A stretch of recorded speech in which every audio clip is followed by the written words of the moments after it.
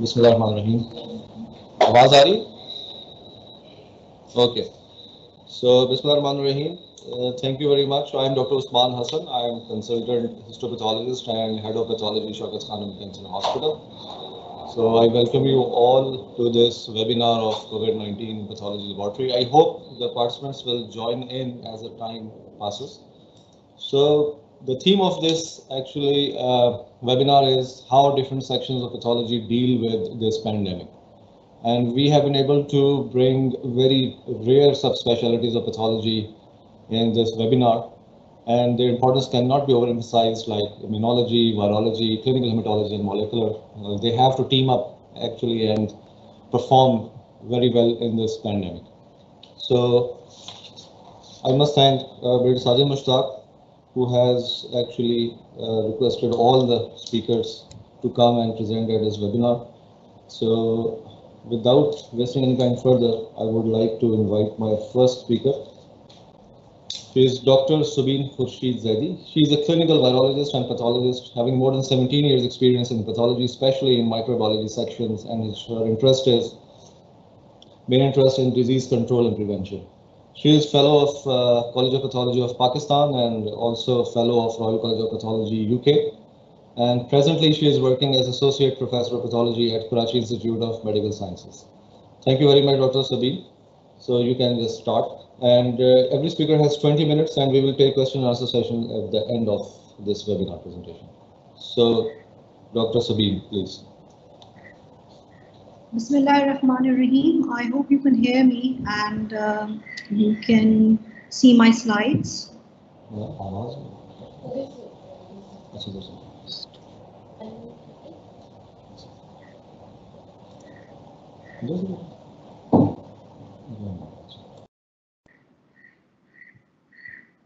Bismillahirrahmanirrahim.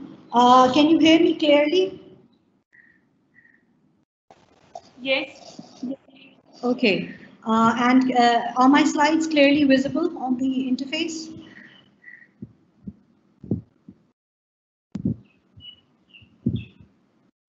So without much ado, I'd like to start off. First of all, I'm very grateful to be addressing such an august forum on such an important topic. So I'm going to cover the challenge of hospital-acquired COVID, which is, I think, really something which we all need to do through a multi-pronged approach. I report no conflict of interest or with any private or public organization. And the outline of my presentation includes transmission of SARS-CoV-2, defining hospital acquisition and outbreaks, and the various challenges, including contact tracing, COVID, non-COVID pathway definitions, how to follow safe patient care, PPE challenges, and obviously lab testing challenges, lab safety, a bit of lab safety, environmental cleaning challenges, and hospital ventilation challenges. So why I actually chose this topic is because we know that maybe certain healthcare facilities have got individual surveillance systems in picking up these hospital-acquired COVID infections. And from this news report, we know that many of our frontline workers, including paramedics and doctors, have actually succumbed to this deadly disease. And although we don't clearly know that how much of the hospital setting actually contributed to the disease in this cohort, or was it mostly community transmission? So a bit about SARS-CoV-2. It's an enveloped RNA virus, and it belongs to the hazard group 3 pathogen, meaning so there isn't really any vaccine or any, so far, any treatment for this particular pathogen. And so far, there's been debate about its transmission regarding it being airborne or not. So it is clear that it is droplet, large respiratory droplets, and also through contact indirectly from fomites. But you could call it an opportunistic airborne when there are aerosol generating procedures in healthcare facilities with droplet nuclei being suspended in the air and causing, transmission. So it's not classically an airborne pathogen, and the reason, the argument for that is that the attack rate is not like chickenpox or measles. The secondary attack rate. And secondly, had it been airborne, it would have been more like tuberculosis or like measles. But you could call it opportunistically airborne. Then another issue with this virus is its stability in the environment, on hard surfaces, on non-porous surfaces, and something that's really come up now about patients who are infected, for how long do they shed it. So certain studies have shown that up till 8 days post-infection after that, it's really very, very difficult to, recover viable virus. So it's actually a gray area over there, that whether what you're detecting on a molecular level at a PCR is actually viable virus or just dead viral particles. So what's really important to know is the 6 feet rule. So if somebody coughs, the large respiratory droplets, they can enter the mouth, nose, and eyes. And obviously, there are certain high-risk procedures like intubation and bronchoscopy in healthcare settings that lead to transmission if proper personal protective equipment is not worn. And then obviously, fomite transmission from high-touch surfaces. Now, there have been quite a lot of studies about specific to SARS-CoV-2 on its survival in the environment. But so far, so good. The transmission is mainly, airborne, is mainly droplet mediated. So there may be a role of fomite transmission by touching contaminated areas. But these droplets, the virus that's present in these droplets, it depends on the humidity, the type of surface, the temperature, for how long it would remain viable. So it's about roughly up to 3 to 7 days. So colder the temperature, less the temperature, it's going to survive more. And it tends to decay after, above 56 degrees centigrade. And then there was a large study which was conducted by researchers at University College London, NHS Trust. And they actually, what they did in UK was that they sampled areas in the vicinity of COVID patients. And they also tried to culture. And they did a PCR as well. So what they found out was that what they detected in PCR was detected as a very higher cycle threshold, and they could not culture any of the virus in the environment. But still, this does not mean that we need to do away with high-touch environmental cleaning. So why is it that this particular virus has spread so quickly? Why doesn't influenza spread the way COVID-19 has? So the main reason is because of there's a major terminology that we should know, the R0, the basic reproduction number. So for this particular virus, one person can infect about 3 to 4 people, while one person who's infected with influenza tends to infect about 1.3 persons. So with 5 transmission cycles, one person who's got influenza would about infect 45 people. In comparison to COVID, they would infect 345 people. So this is why it's so contagious and it's spread. And then if you have a look at this diagram, you know that the average incubation period or the median incubation period is 5 days with a range of 2 to 14 days. And what's really, this particular virus, the epidemiology is a bit different from flu. Although you tend to be infectious in flu about 24 hours before. But for this, it's roughly about 3 to 4 days before onset of symptoms. You may shed the virus, this is the pre-symptomatic phase, and you may continue to shed it for up to about 10 days. And as I mentioned before, that beyond 8 days, viable virus was not found. And then there's a large cohort of patients who are actually asymptomatic. So we're calling it the Achilles heel of the current strategies to control COVID-19, because these asymptomatic people actually don't develop symptoms. But it would be plausible to say that because they're not sneezing or coughing or producing large droplets, so the risk may be slightly less as compared to people who are transmitting it through symptoms. But however, when they speak or, it's shown through studies like speaking or being very within 6 feet of these people or to very close contact household settings, they can transmit. And there were quite a few studies in nursing care homes and resident care facilities in USA in which they did cross-sectional prevalence studies by actually culturing the virus and also, looking for it through the PCR. And they found out that a vast majority of these individuals were asymptomatic, and some of them, they went on to develop symptoms as well, and some remained asymptomatic. So this is why it's so hard to control. And when you have an outbreak in a healthcare setting, you'd be, contact tracing everybody and then swabbing people who may even be asymptomatic for intensive, contact tracing. Now, another issue with this is that as compared to SARS-CoV-2, in SARS-CoV-1, patients usually developed high viral loads very late into infection. But for SARS-CoV-2 or COVID-19 disease, these patients have quite a high viral load during early infection. And that's, when they're more likely to be transmissible. And that's also one of the reasons that it's really, become a pandemic and it's spread all over. And it's hard to control. So in the context of healthcare facilities, putting in contingency plans and controlling nosocomial outbreaks, we need to know where our community stands. Is it limited community transmission? Is it moderate, or I'd say widespread like it is now? So this actually affects our contingency plans and the aspect of contact tracing in PPE. For example, in widespread community transmission in healthcare facilities, you'd want everyone to do universal masking. You'd want all your healthcare providers to actually wear eye protection as well if they're within 6 feet of a person or a patient that they're actually evaluating and looking at. So how do we define, hospital onset and hospital acquired COVID infection? So these are two different terms.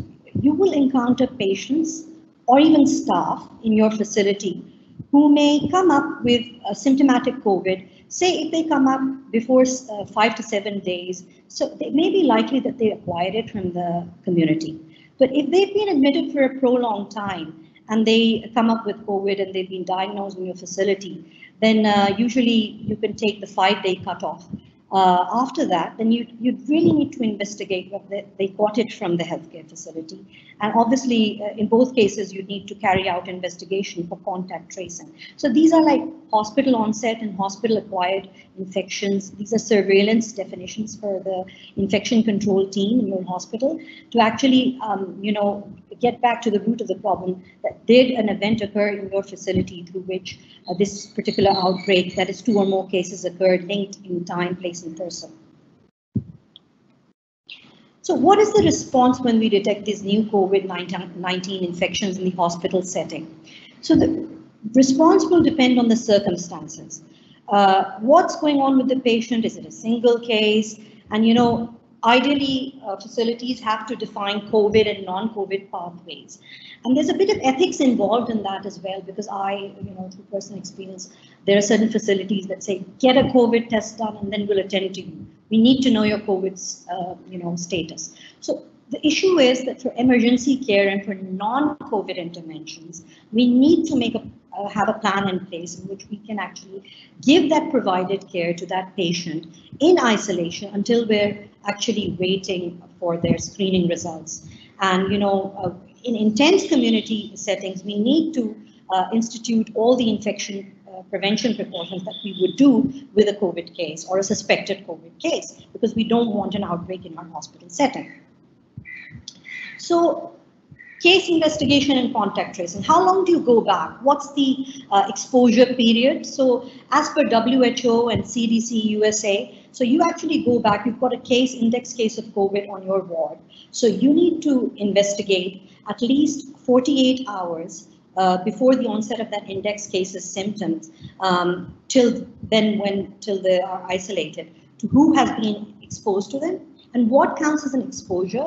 So a high risk exposure would definitely be them not wearing PPE when caring for the patient, or a PPE breach when caring for the patient, or performing an AGP aerosol generating procedure without proper PPE. And secondly, even for visitors or other contacts, at least 15 minutes or more face-to-face contact within 6 feet of that patient. So you really need to risk assess on who is a high-risk contact and who is not, because that's going to determine your plan of action. So this is one of my favorite diagrams that I've taken from the hierarchy of controls CDC. If you have a look at this hierarchy, PPE actually lies at the bottom of this hierarchy, but it's very important nevertheless. When we talk of elimination in the healthcare setting, we're actually trying to screen out patients and healthcare workers. And this screening would include both history taking, symptomatic checks, epidemiological context. Do they have a COVID positive household member? Have they been in contact with one? What symptoms do they have? Are they running a temperature? So all of these are screening strategies to actually, eliminate the hazard. But you can't obviously practically do it all the time. And neither can you substitute your patients or your health workers all the time. So most important are engineering controls, the way your facility is set up, which we'll discuss later on, the administrative controls, what are your procedures and your processes, and of course, PPE. So I'm really going to, this diagram, if you have a look, when you're, discussing hospital-acquired COVID and prevention of nosocomial COVID, you need to take into mind your testing, where the testing is done, how it's done, the patient pathways, the reduction in transmission, environmental measures, cleaning, how frequent it is, role of housekeeping, isolation, cohort base, and PPE, contingency plans, shortage, reuse, extended use, and of course, most important, hand hygiene and standard precautions. So what is the COVID testing focus? Would you just randomly go and screen each and every person in your facility? So you can do directed screening. I mean, screening would not just include testing, it would include history taking, epidemiological workup of who they've been in contact with in the last 14 days.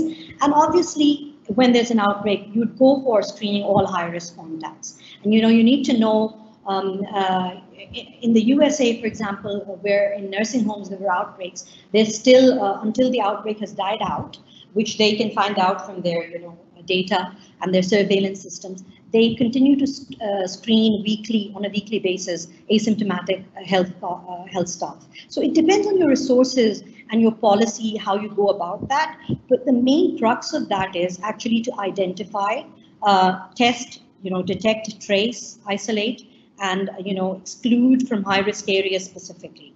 So, and then there's the human resource aspect of this as well, because when you've got intensive community transmission, you may not be able to, quarantine each and every healthcare worker. So what do you do then? At that point of time, you need to do a risk assessment of where they work, and then source control. That when they are actually working, and if they are in, maybe incubating, where are they working, and whether they're wearing a mask, and practice, and whether they have been counseled that if they develop symptoms, they get themselves tested ASP and exclude from work. So should we screen all staff and patients routinely? So obviously for symptomatic contacts and symptomatic patients and healthcare workers you would.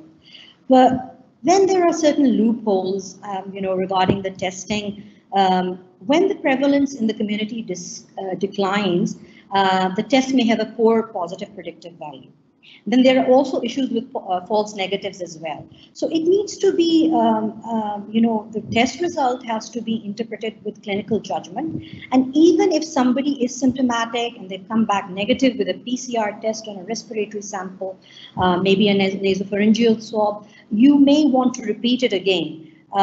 Just to be sure, and if they fit into the clinical case definition, you would want to isolate them and not, do unsafe practice of exposing them to other patients and healthcare workers. So it all depends on your resources and the intensity of the transmission going on, and in the context of where that particular healthcare worker works. So some patients, when there's community transmission, some patients are going to come back for readmissions due to various reasons.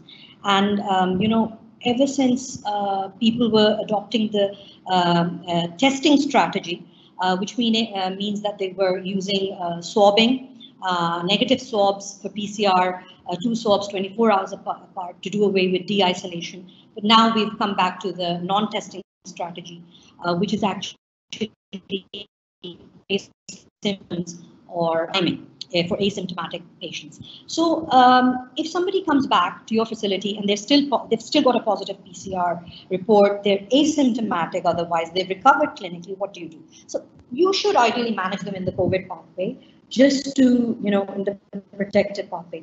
But we would still consider the risk of transmission low at that time, because as I mentioned, that after some time, about more than 10 days or so, a viable virus has not been cultured, and secondly, these patients have recovered clinically. So what would you do? What is the multi-pronged approach? So in the beginning, we were delaying all elective procedures, but you can't do that forever, can you? We reschedule elective and non-urgent admissions. We may delay inpatient and outpatient elective, use telemedicine. But really, what do you do when you need to go up and about with your healthcare facility, open up your OPDs? So you need to, first of all, limit exposures to visitors. The visitor policy has to be very robust. There are certain administrative controls you can put in, like visitors can, physical distancing between chairs, they can wait in parking lots. So, visitors are also risks for the healthcare facility in terms of them being asymptomatic or pre-symptomatic, carriers of this, infected with this virus. So how do you maximize work practice controls? So you exclude visitors and non-essential workers, limit face-to-face encounters of healthcare providers with patients, make teams provide required education, training, PPE, and contingency planning. So there are three main, for patient flows, there are three main parts that you need to look up to prior to the arrival of the patient, on the arrival of the patient, and after the arrival of the patient. So limit exposure before the arrival of the patient by using digital technology, emails, internet, application, posters, and basically virtual triage via telehealth, which meaning so that patients should have access to all these, facilities without having to visit the hospital unless necessary. Then when the patient arrives, you need to have robust screening in terms of history taking, in terms of temperature evaluations, and where you do it is very important, segregated. What about asymptomatic patients, how you need to follow them up? And I think the need of the time now is source control, universal masking, limiting droplet dispersal via masks for these patients who visit your facility. And after arrival, you need to limit patient transport. And again, you need to do source control. And for the pre-symptomatic patient, any patient who's come for any other reason may be pre-symptomatic. So they need to be evaluated at least on a daily basis for whether or not they've developed symptoms which are compatible with COVID, and they need isolation and immediate institution of transmission-based precautions. So in the beginning, we were more onto respiratory etiquette, picking up patients who've actually got symptoms, but now because of the epidemiology, we're more onto source control etiquette during intensive community transmission, which means that your patient has to wear a mask, the visitors have to wear a mask, then necessarily they have to come in like in NICUs or places where, maybe the parent has to come in and they have to be masked and wearing proper PPE. So you need to shift your focus, more onto source control etiquette as well. And another, because I have limited time, I'm not really going to go on to the complete details of PPE, but what's important is PPE competency and training. It has to be continued even after the post-COVID era. If you have a look at the PPE recommendations in this table, you can see that there's a comparator between the European Union, the WHO, ECDC, and CDC. But we know that what's very important is that at least for aerosol generating procedures, an N95 respirator is a must, along with the other, PPE equipment, the face protections, the goggles and face shields, and the gowns. And we need to follow our local and national policy regarding PPE. Another, dilemma that we've been seeing is these valve masks. These are N95 respirators, which are called valves. So as you can see in the picture, the individual who's wearing the valve mask is actually protected. But when they exhale, if they're pre-symptomatic or asymptomatic, they would be shedding the virus and not protecting others. So these valve masks are not really recommended in healthcare settings.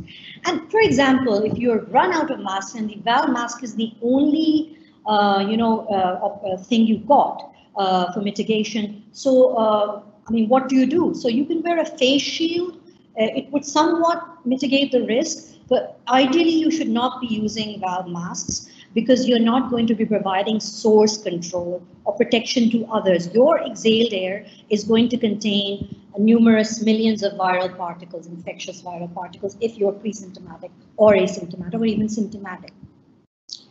Standardization of PPE. So I've been going through this and I've seen these coverall models. What I seem to decipher is that what's really important is the comfort of the PPE. Whether it's comfortable, it's easy to don and doff, and excessive PPE can lead to problems. It can lead to, in fact, contamination. So it should be optimal. And these coveralls, one needs to be trained how to remove the coveralls without getting themselves contaminated. Because you see, if it's in two pieces, it may be easier to remove. But obviously, the coveralls may be contaminated, and you need to perform hand hygiene while removing each piece of PPE. So this is something I wanted to share. This was one of my colleagues at Sheffield. She did a project with the Health Services HSE executive, in which they did this simulation with a mannequin violet, visualizing infection with optimized light for education and training. And they did these simulations with body fluids, including cough, which you can see in the lower right picture, red. So they found out that maximum amount of contamination occurred through doffing. And this is what they saw, that if doffing is not done properly, it's going to contaminate you and it's going to put you at risk of getting infected. Then AGPs. So AGPs are actually, what we mean to say is that these are small droplet nuclei which have got viral particles, right? So it depends where the aerosol is coming from. So it's coming from the respiratory tract, greater the risk. Aerosol generating procedures, this is the list. There's an exhaustive list which is available, Public Health England, intubation, CPR, upper GI endoscopy, many others. But I wanted to share this table from the Royal College of Speech and Language, in which they've compared that what may be an AGP for the WHO may not be for some other country.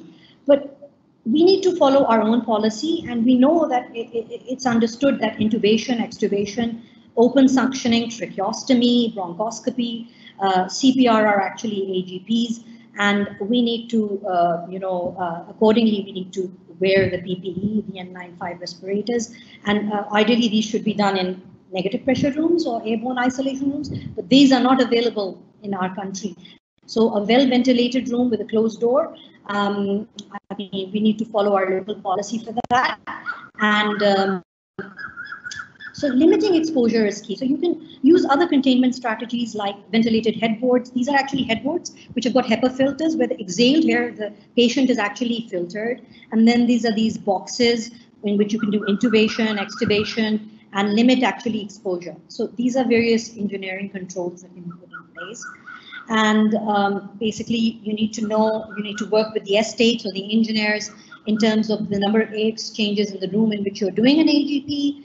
And obviously, we don't have negative pressure everywhere in all of our healthcare facilities. So if it's normal, I mean, ventilation, open the windows, close the door, do the AGP, enter after 1 hour, the basic room when the aerosols have actually settled, and make sure that whoever cleans enters with full respiratory protective PPE to clean after some time when the air has been diluted. So these are some very safety points that we need to take home.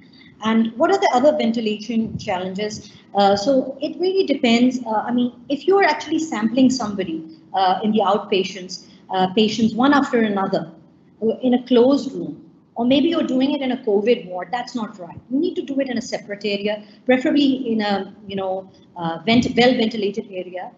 In fact, in one of the facilities, primary care facilities, they were doing this outside in tents. And obviously there's this sunlight coming in and there's a lot of ventilation. So less likely that you get concentrated aerosols there.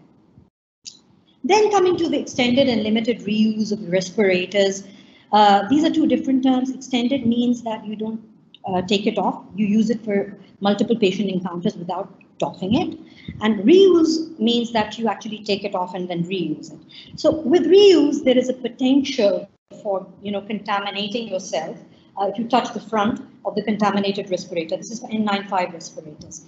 So Basically, the major risk of reusing these respirators is actually contact transmission. And this can not only be from SARS-CoV-2, it may be from other MDRs, C. difficile or MRSA, MRSA. So what's the best strategy is actually you need to discard N95 respirators following use during AJPs. And if they're contaminated, if they're not properly fitting, and you need to, there are certain risk mitigation strategies. So what does the CDC recommend? You could use a mask rotation strategy in which each healthcare worker is issued with up to 5 masks, and not to use the mask reused for more than 5 times. And how do you store it? In a breathable bag or hang it, and you discard it if it's visibly contaminated or after an AGP. And you do not use the respirators between individuals. It's for yourself to use.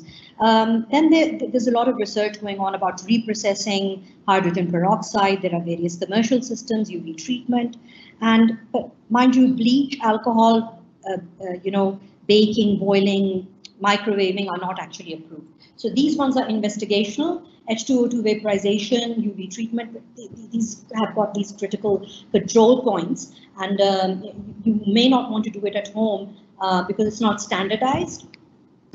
So then the facility, what kind of disinfectant you use, local policy, bleach is ideal, 0.1%, 1 minute contact time, do not mix products, follow the manufacturer's guidelines, and you need to actually disinfect all high-touch surfaces. What's going to be your frequency? 3 times in 24 hours, terminal cleaning after discharge of the patient, and after AGPs, depending on the air exchange rate.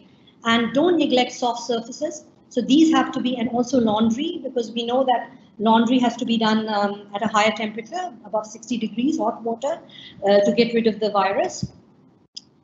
And then we come on to lab safety, which is the last portion of my presentation, because labs are obviously a part of the hospital.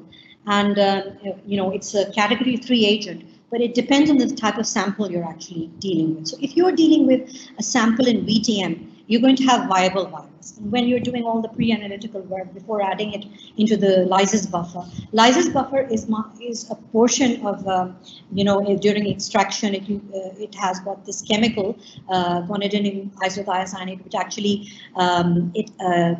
deactivates the virus. So before that, you need to do everything in a microbiological safety cabinet, class 2 biological safety cabinet. And any kind of aerosols have to be generating procedures in the lab, have to be done within that biosafety cabinet. And obviously, you need to know the risk of the procedure you're doing. So if you're doing neutralization with live virus, you need nothing less than biosafety level 3. But most of our routine diagnostic labs are biosafety level 2. So you can do molecular testing, as we phenomenally rolled out molecular testing in Pakistan, but everybody got hold of biosafety cabinets, and everybody's been trained with that, hopefully. And so the host who's at risk is actually the lab worker.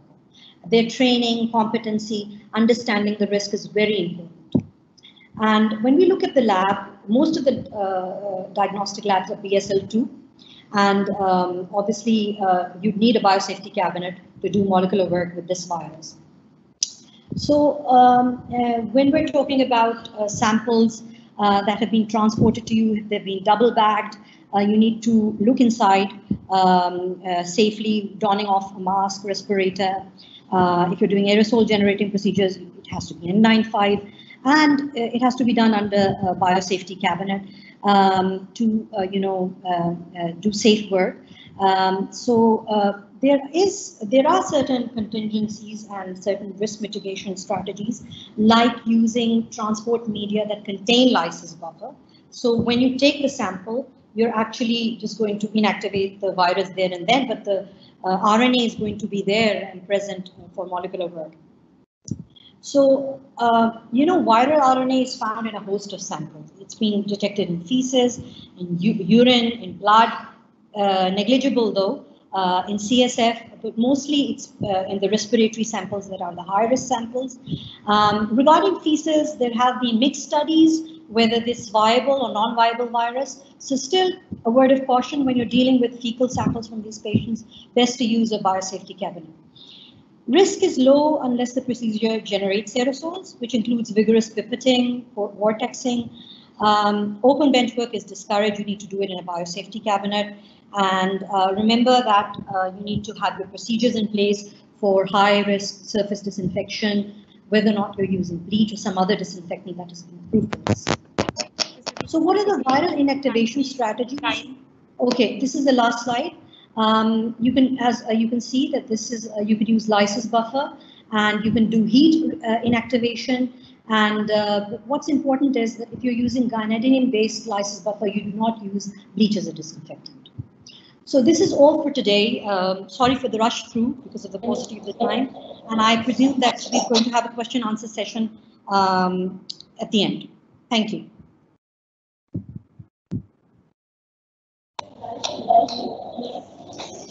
So, thank you very much, Dr. Sabine, for giving us unshare. your virologist perspective regarding this pandemic.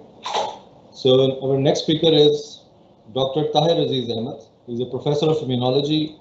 He's one of the leading immunologists of this country, and he has chaired the Department of Immunology at AFIP Rawalpindi for 10 years and has been able to develop into state-of-the-art department. Currently, he's working as professor of immunology at Shifa International Hospital, and he is actually country advisor of Royal College of Pathology, UK. So he is FCPS in immunology as well as FRC Path in immunology, has 67 publications and 2 book chapters to his name. So I would like to invite him for the next talk, sir. Thank you very much for joining us, and he will be talking about immune response to COVID-19.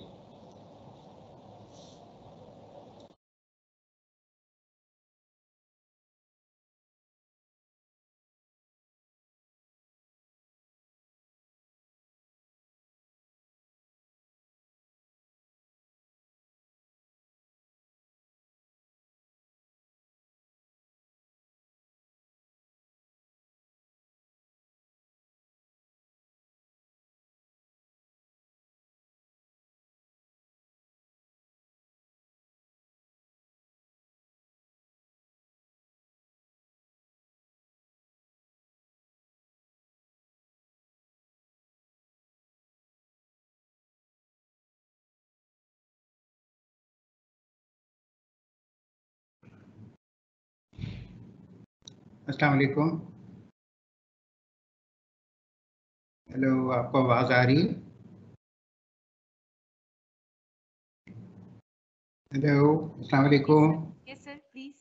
Yes, sir. आवाज आ रही है आपको? Yes, sir. ठीक है। और slides भी share हो रही हैं? Not yet. अभी नहीं हो रही? Not yet. Hello. Not yet, sir.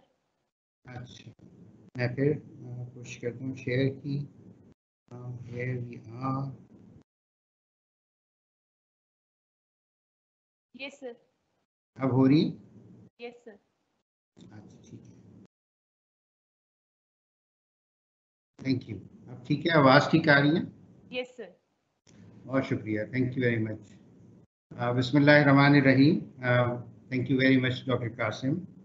And I would like to thank Giri Sajid Mushtaq, my teacher and friend, for creating this webinar and providing us this opportunity, and especially providing me the opportunity to discuss immune response, one of my most favorite topics. And today I would be discussing immune response to SARS-CoV-2 infection. I have listened to Dr. Sabine with pleasure. What a marvelous talk. Thank you very much, Dr. Sabine. The immune response to SARS-CoV-2 is extremely important. This virus is most well-known virus at the moment, at present on this planet. And here on the right side, I have projected a scanning electron micrograph of a human epithelial cell which is infected with SARS-CoV-2 viruses. So this is kind of number of viruses which can which goes after a single cell. This virus is extremely successful. Started as zoonosis, and we knew about the first patient somewhere starting from December. Started off from China, and now we know that it has spread all over the world. So from this slide, what we need to know that there is a successful animal model where immunopathology can be studied. This virus is extremely contagious. It multiplies very rapidly.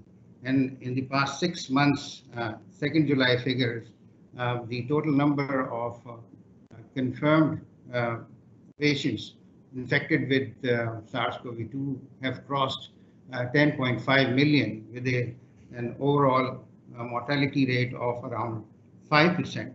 So that's a disease which spreads rapidly and can cause extreme illness requiring intensive care for about 20% of the infected patients, and about 5% of them may die. For Pakistan, we have figures having a case fatality rate of around 2%. For the past week, we have had some good news. The fresh cases, the fresh infections being reported on daily basis in Pakistan this particular rate has been coming down, and we hope that this trend would continue. Now, the virus after infection may cause a limited disease, may cause a subclinical disease in about 80% of the individuals, but in rest of the 20%, it may cause a severe disease and about 5% may die. And the system in human body, which is there to control the infection, is the immune system. So the immune system is entrusted with the heavy responsibility in this case to control infection by a very highly infectious virus which multiplies rapidly. The immune system has different components at its disposal, and these are phagocytes. Just a recap: phagocytes and lymphocytes, T lymphocytes and B lymphocytes, and B lymphocytes differentiate into plasma cells to produce protein molecules called antibodies. And all of these different components of immune system work in an organized manner to control this infection. So what we hope to learn from today's discussion is the critical components of the immune response to infection with SARS-CoV-2. These components make the difference between a limited disease or a severe disease. We need to know immunopathology to devise effective diagnosis, prognosis, and treatment.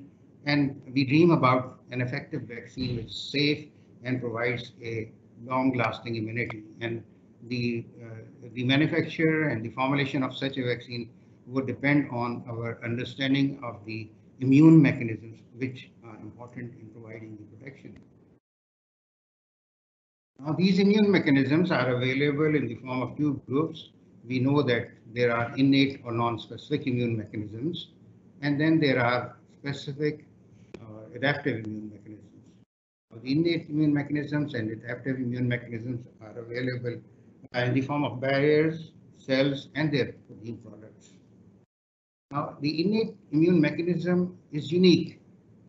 We usually don't look at this component as the very important component of the immune response, but it is really the most important and the critical component in a response to infections, especially infections by viruses, highly contagious disease produced by SARS-CoV-2 infections. So this immune system has to respond immediately. It is there for all kinds of threats. So the immune system has to differentiate the threats from the host's own tissues. Most important function of the immune system is to differentiate between self and non-self. Now, for this purpose, the immune system has different receptors to differentiate between self and non-self. And once it identifies something as non-self, it gets activated. And once it is activated, it produces its effective mechanisms to control the infection. The virus itself, the most well-known picture, there are spike proteins for the coronavirus, and it has an RNA genome, envelope protein, hemagglutinin, and membrane protein.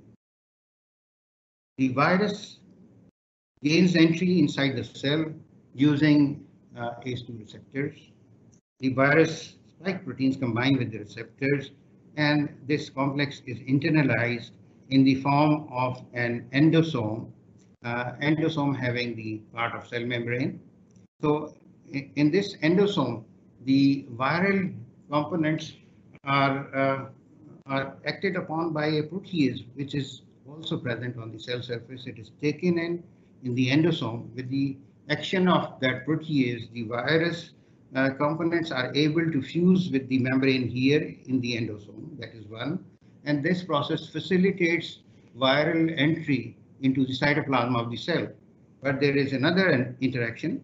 This membrane also has toll-like receptors, TLRs, and these TLRs recognize the viral structural proteins and genome, and they interact with it. And the TLR viral component interaction activates pathways which activates genes, interferon regulatory genes, and another set of genes which are the NF-kappa B set of genes within the nucleus.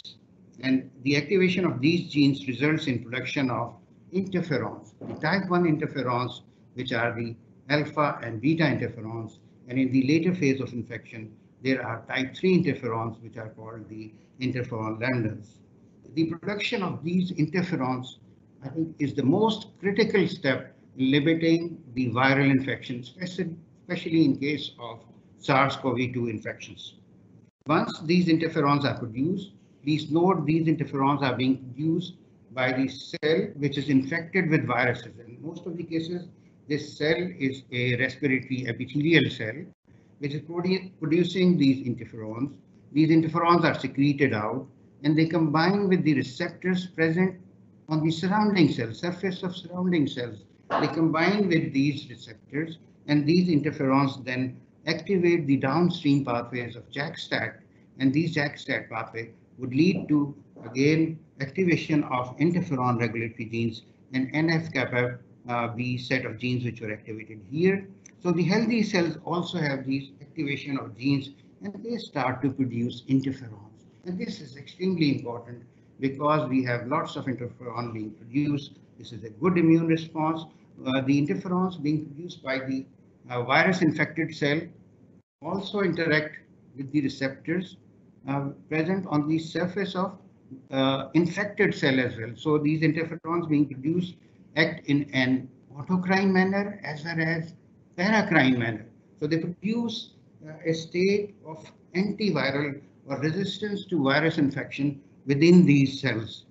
So the virus infected cells and the surrounding healthy cells both develop these proteins. They secrete these proteins which which cause a resistance to viral multiplication and its release. Just in this cartoon, we have cell membrane here, endosome here, just showing you that the TLRs, virus gains entry through ACE2 receptors. In endosome, TLR3 and TLR9, they combine with viral components, and the virus TLR complex enters the cytoplasm and activates the 2 set of genes. Once the 2 set of genes are activated in the nucleus, this is nucleus, so interferon regulatory factors, and then we have NF-kappa B set of genes. So the interferon regulatory factors, these genes produce interferons. These are the type 1 interferons, and we have the type 3 interferons also being produced later on. The type 1 interferons are alpha and beta, and type 3 interferons are lambda interferons. The type 1 interferons produce immune activation also, but the type 3 interferons are more into producing a state of resistance to viral infections. So the interferons produced by virus-infected cells produce the antiviral state in the infected cells and surrounding cells. At the same time, the other set of genes which was activated produces cytokines, and these cytokines are human necrosis factor, interleukin-1, interleukin-6, monocyte chemotactic factor, interleukin-8, and these set of cytokines activate phagocytes, which are present in the surrounding microenvironment in the form of macrophages and neutrophils. While the other set of cytokines are mainly concerned with recruiting the inflammatory cells from the circulation to the site of infection. So the MCP would recruit monocytes, while IL-8 is mainly recruiting neutrophils. So these inflammatory infiltrate moves to the site of infection, and these cytokines also result in increased expression of adhesion molecules on the surface of endothelial cells. At the same time, the macrophages, which are involved in phagocytosis and antigen presentation, start to express co-stimulatory molecules for the T lymphocytes. So with the infiltrate coming in, these cytokines promote acute inflammation. They also promote the other mechanisms at the innate immune system. They promote phagocytosis.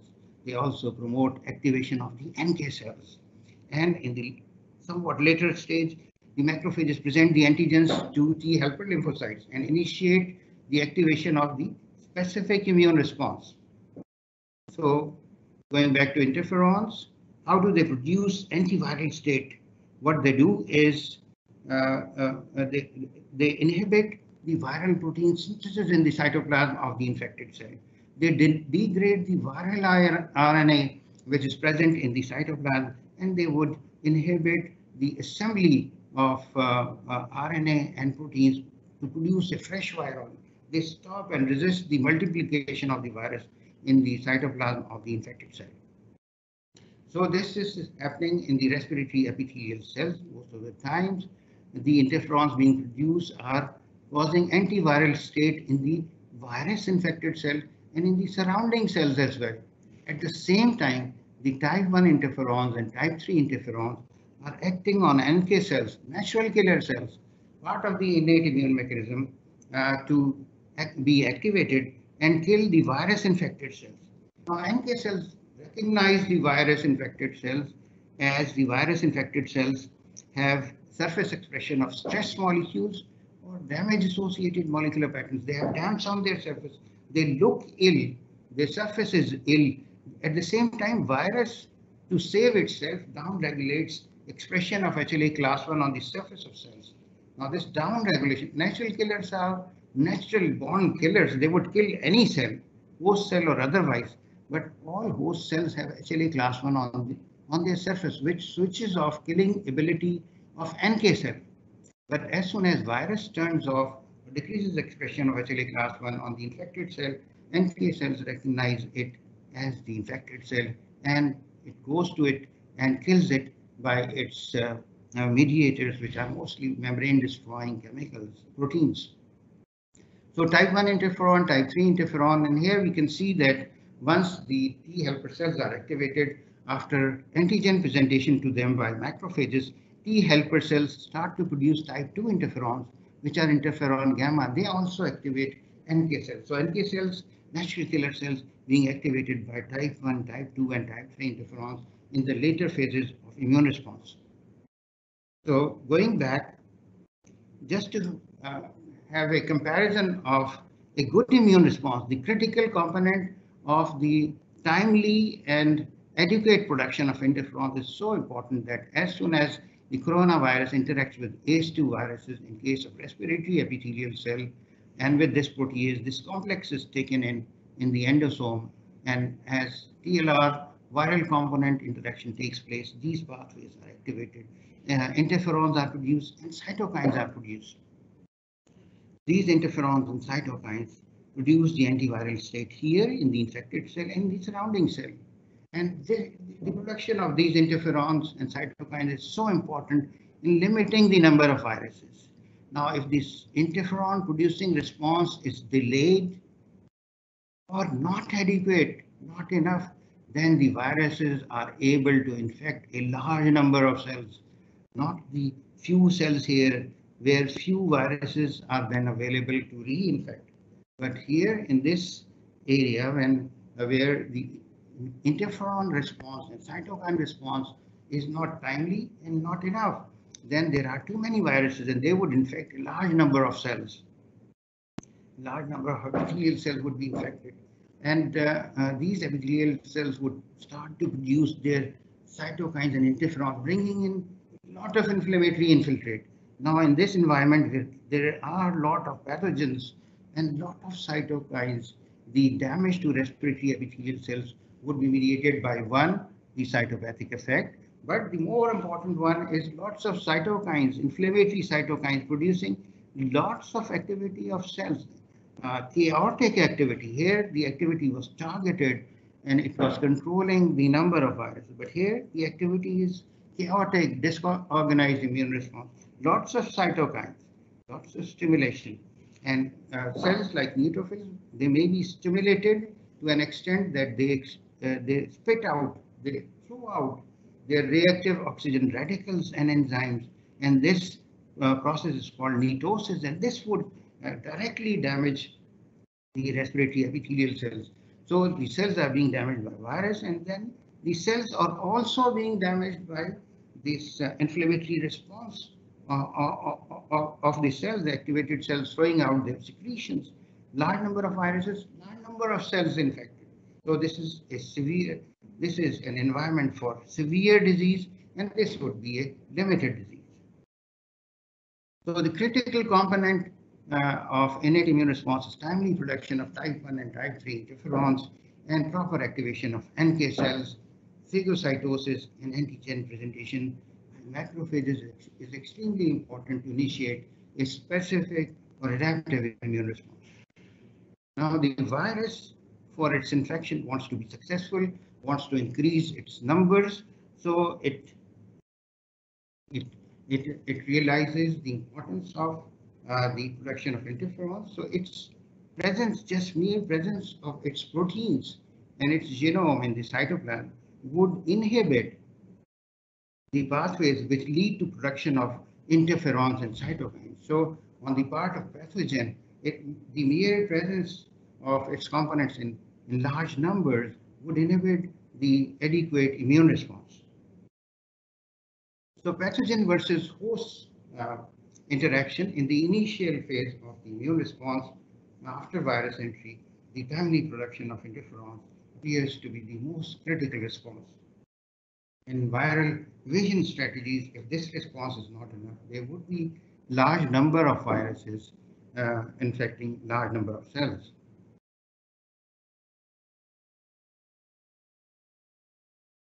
So in case of adequate immune response, on the left side of slide, we have timely production of interferons and limited number of viruses. Inadequate immune response, lots of viruses and lots of cytokines. And this inadequate response may be in the form of delayed or insufficient quantity.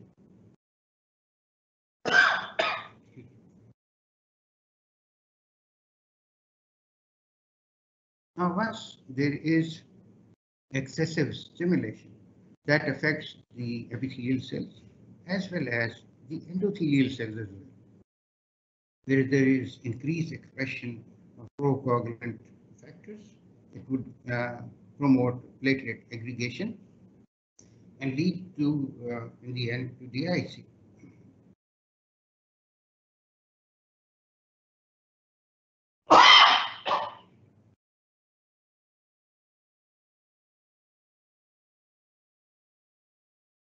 Now, the activation of specific immune response, this would be initiated after phagocytosis, the viral debris by macrophages, and they would present the antigen to T helper lymphocytes in combination with HLA class II antigens. And once the antigen is presented to T helper lymphocytes, they would start to produce their own cytokines. And these cytokines may be in the form of interleukin-2, interferon gamma, or TNF-alpha. This is the cytokine profile. This is the cytokine profile which would lead to the specific targeted immune response and more in terms of cellular immune response. While after stimulation, the T helper cells may start to produce interleukin-4, 5, 6, 10, and 13. And this cytokine profile would ensure more of antibody production, the antibody production by the B lymphocytes. B lymphocytes see the antigen on their own, but to produce antibodies and to have antibody class, so it's producing antibodies in sufficient levels. The B lymphocytes, after their initial stimulation, they require helper T cells help in the form of these cytokines. Now, if these cytokines are there, they would tend to stimulate a large number of B lymphocytes. If you have a large number of B lymphocytes, each B lymphocyte differs from one another. They would produce antibodies directed against the virus, but the target antigen may be a little different. So what we are looking for in terms of specific antibodies are the antibodies which are targeted against spike protein and can neutralize the virus, can prevent the infection, can prevent the interaction of spike proteins with the ACE2 receptors on the surface of target cells. So with this kind of stimulation, there would be comparatively less number of molecules which would be neutralizing, and with so many B cells being stimulated, there will be lots and lots of antibody, but that may not be useful, and some of those antibodies may actually help increasing the infection by way of combining with the virus, and then this virus antibody complex is taken in the target cells with the help of Fc gamma receptors. Now, the helper T cell help is also critical to activate the cytotoxic T lymphocytes, which are meant to destroy the virus infected cells. And the virus infected cells are recognized by the cytotoxic T lymphocytes as the infected cells display viral antigens in combination with HLA class 1 molecules on their surface. And these are recognized by T cell receptors, cytotoxic T lymphocytes. These cytotoxic T lymphocytes get stimulated after this recognition, and with the Th1 kind of cytokines coming from helper T cells, they get activated and they release their mediators which can destroy the target cell membrane. So the infected cell is destroyed, and the cell, because viruses are obligate intracellular parasites, they live only inside the cell. So their home is destroyed and the viral infection is limited. So with a good targeted immune response, Th1 kind of profile mostly, we have specific antibodies coming from B lymphocytes, neutralizing it, thus limiting the infection. But in an environment where there is lots of viruses, overactivation, lots of epithelial cells being infected, lots of cytokines and interferons, there would be inadequate, the antibodies may not all be neutralizing. There would be so many other antibodies which may actually increase infection. The phagocytosing capacity of macrophages changes in an environment of lots of stimulation. So again, going back to the same slide where we can see that limited number of viruses, targeted immune response, and large number of viruses, large number of cells infected, and having a disastrous consequence in the form of severe disease.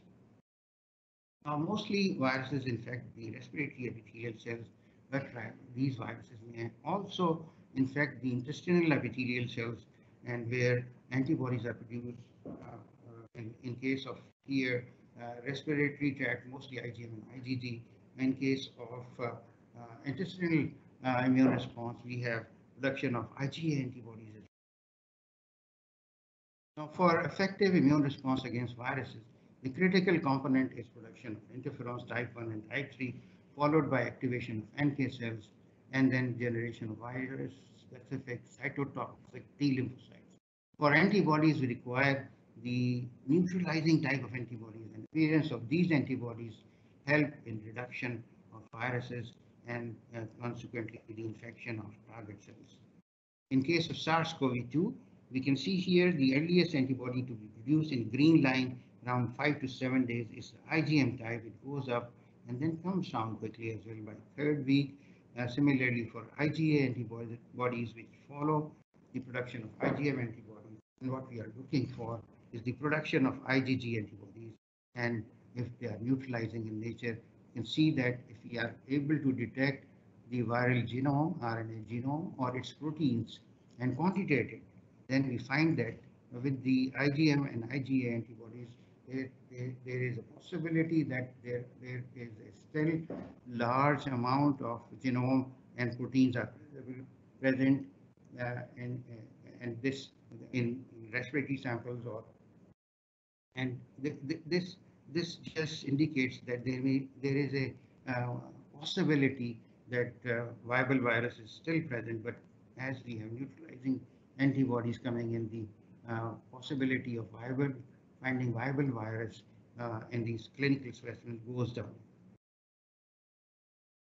So the immune response, which is dysfunctional, leads to excessive infiltration of monocytes, macrophages, and T cells.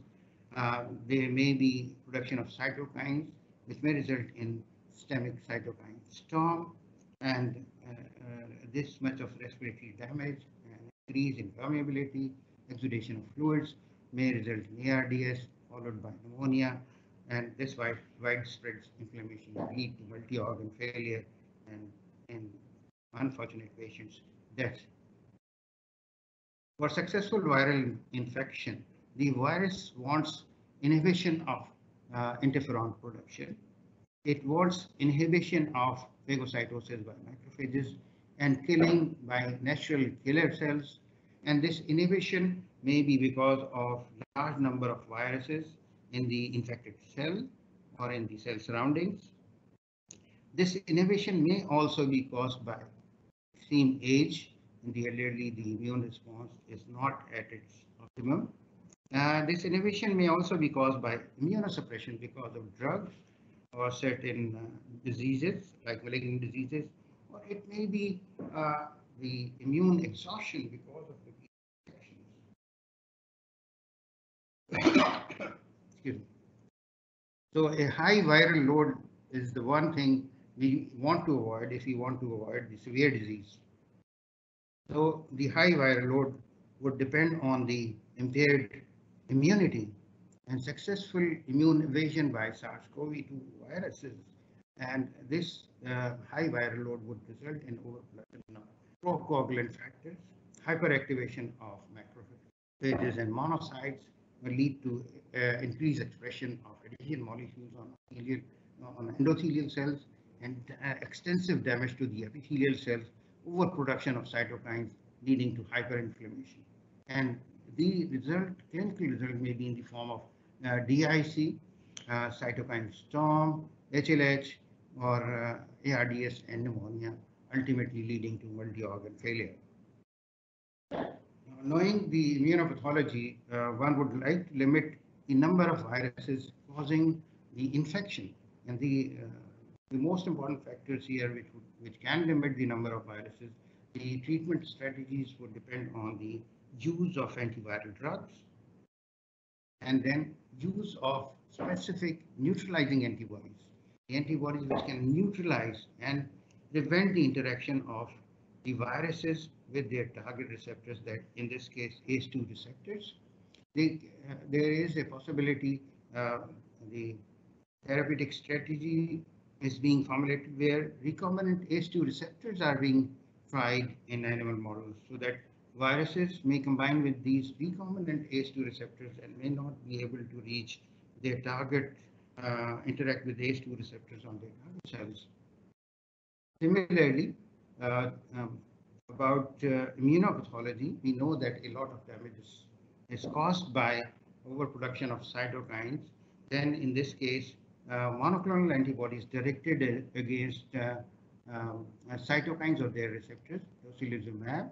In this case, this monoclonal antibody is directed against IL-6 receptors, and anakinra, which is anti-TNF treatment. And then we may have cerulizumab, which is anti-IL-6 antibody, and we may have the use of inhibitors for the JAK-STAT pathways, which lead to the production of cytokines. And lately, we have the dexamethasone, which is there to inhibit the immune response in terms of production of cytokines. Not only that, it also inhibits the antigen processing and presentation by the antigen-presenting cells. So vaccines, depending, now we know about the critical components of the immune response. There has been tremendous amount of work. Currently, there are more than 200 vaccine candidates in development, with 17 of them. In only 6 months, 17 of them have entered the phase 1 or phase 2 of clinical trial. But an effective vaccine would require at least 6 months to a year of follow-up and phase 3 trials, and these are the safety and efficacy trials, the phase 2 trials, and it has to be followed by phase 3 trials. So the near future, we may not be having any vaccine, but later on, obviously, the effective control of infection throughout the world is only possible once we have a vaccine which is safe and able to provide a long-lasting immunity. So to conclude, an understanding of immune response to infection by SARS-CoV-2 is critical to the development of effective strategies to establish early diagnosis and its effective treatment. Development of safe and effective vaccine is based on identification of key elements of immune response for a long-lasting protection.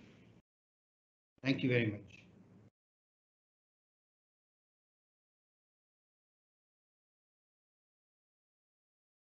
Hello. Hello. Thank you very much, Dr. Tahir Aziz. A very enlightening talk of immune response to COVID-19. So our next speaker is Dr. Rumina Qazi. She is our molecular biologist and she is working with us for last almost 10 years now.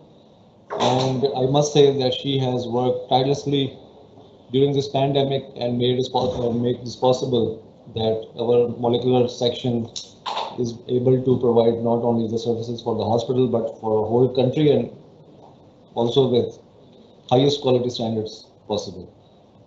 Dr. Rumina Qazi, she will be talking about lab testing in coronavirus, myths and reality.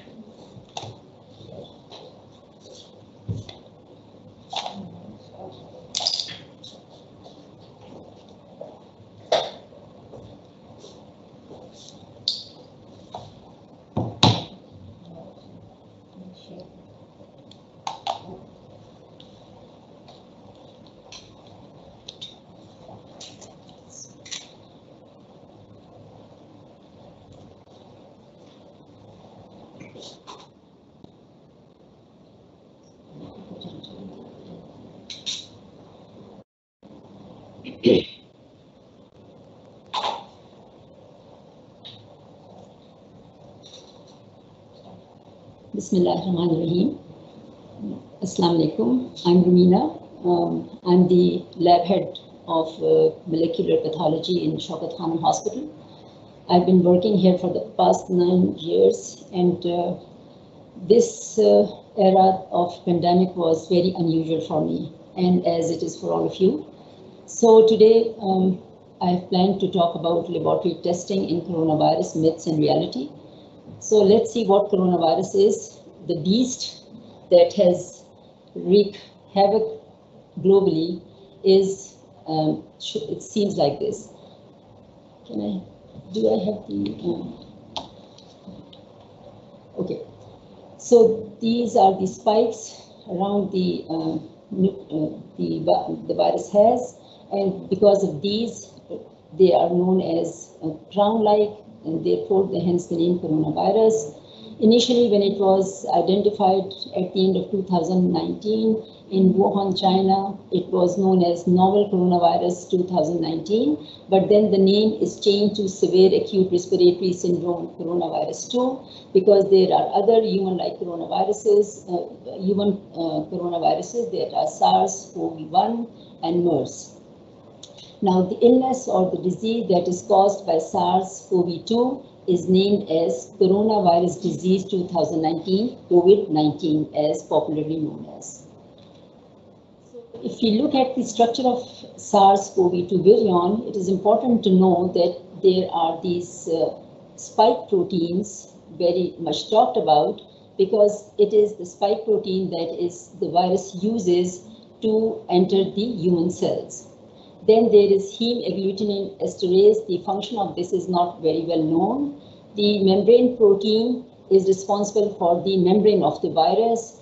The nucleocapsid end region is a structural protein, and it is important for packaging of the viral RNA into helical nucleocapsid.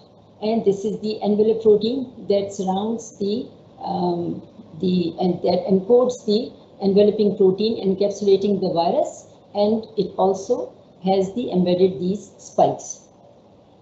Now, to go into a little bit more detail, we will see that these spike proteins, they are of two kinds, S1 and S2. I won't go into the detail, as the previous colleague of mine, he has talked about this. So, but I'll just touch upon that there are two subunits of spike proteins, S1 and S2. S1 protein, it helps into the entry because the virus, it fuses, it binds to the angiotensin converting enzyme 2, ACE2 receptor, and once it is bound to this receptor, the S2 unit helps in the fusion of the viral and cellular membranes. So S1 helps for binding, and S2 helps for the entry of the virus.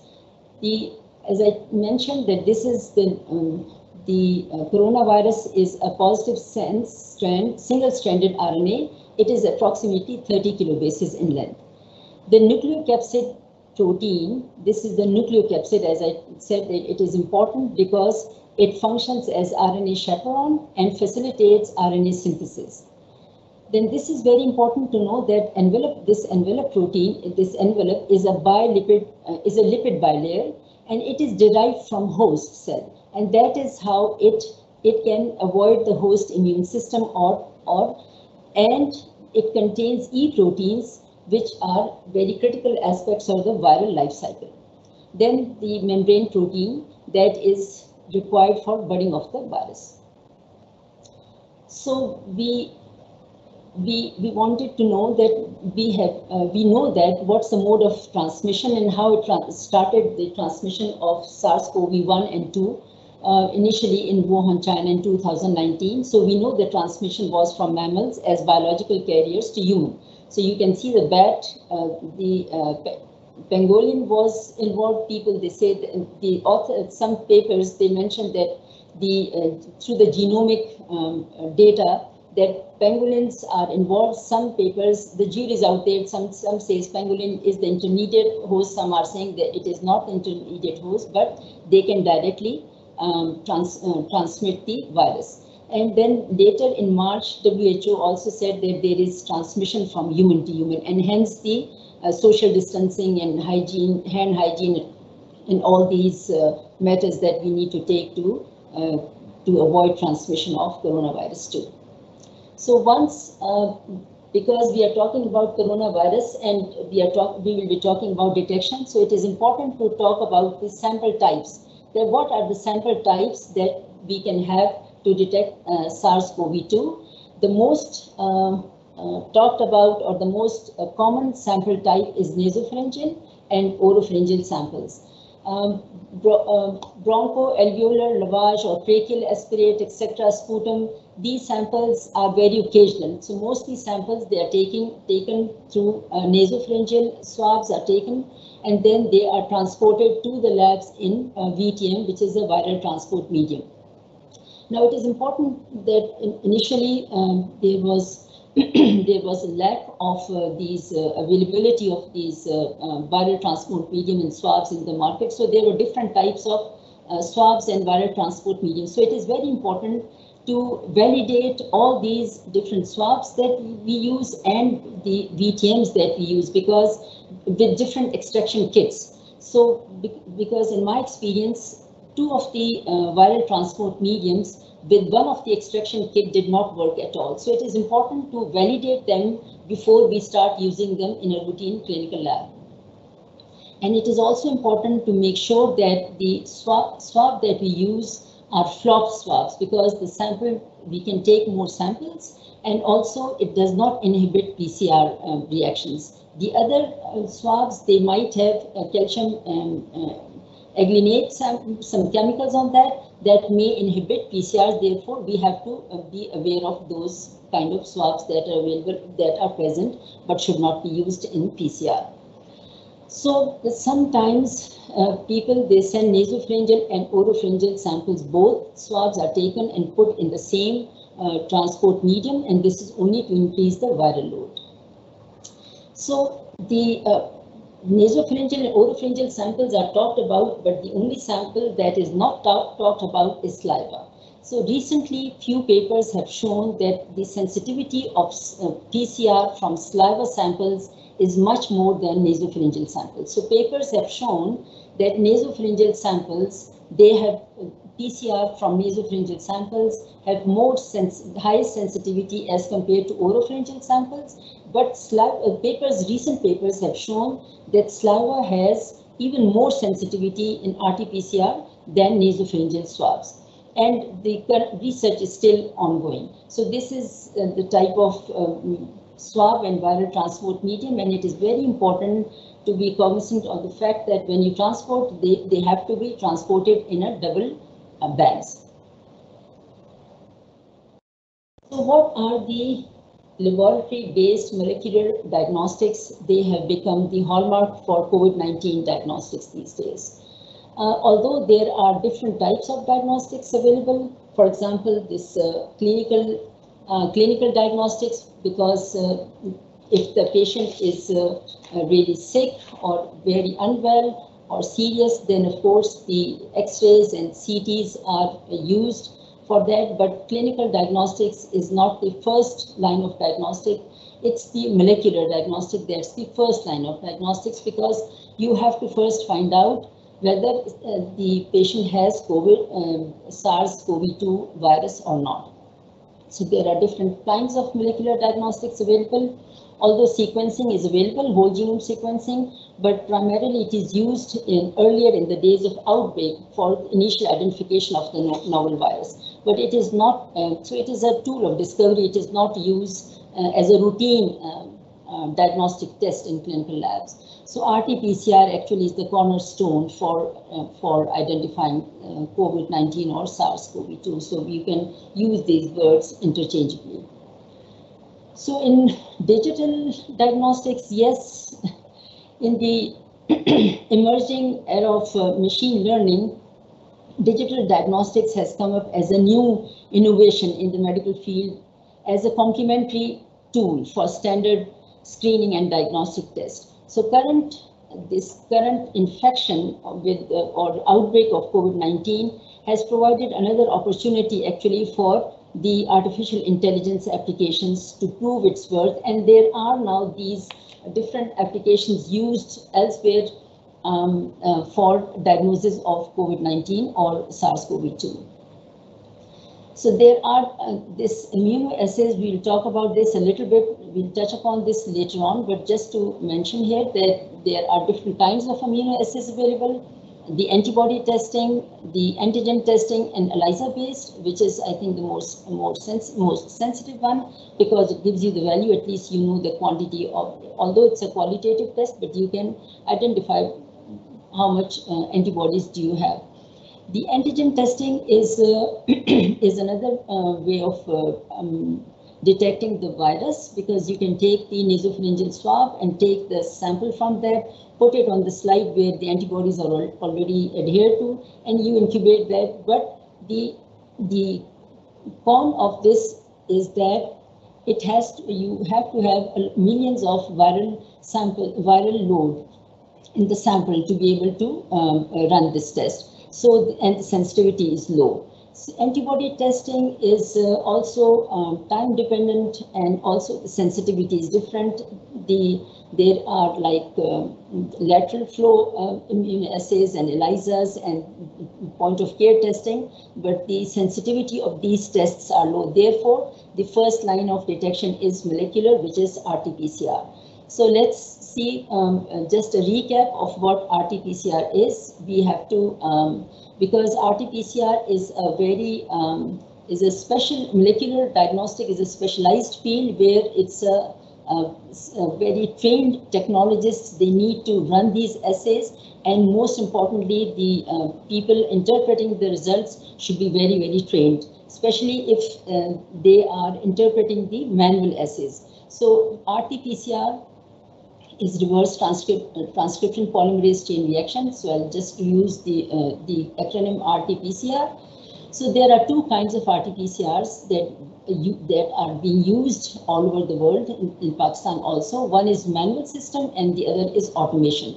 In manual, what they do is there are two steps in manual. You take the sample comes to the lab, you take the sample, extract RNA, because as we said that this is a RNA virus, so we extract the RNA, and then that is a separate process. So extraction of RNA is a separate process, and then there is this step of reverse transcription.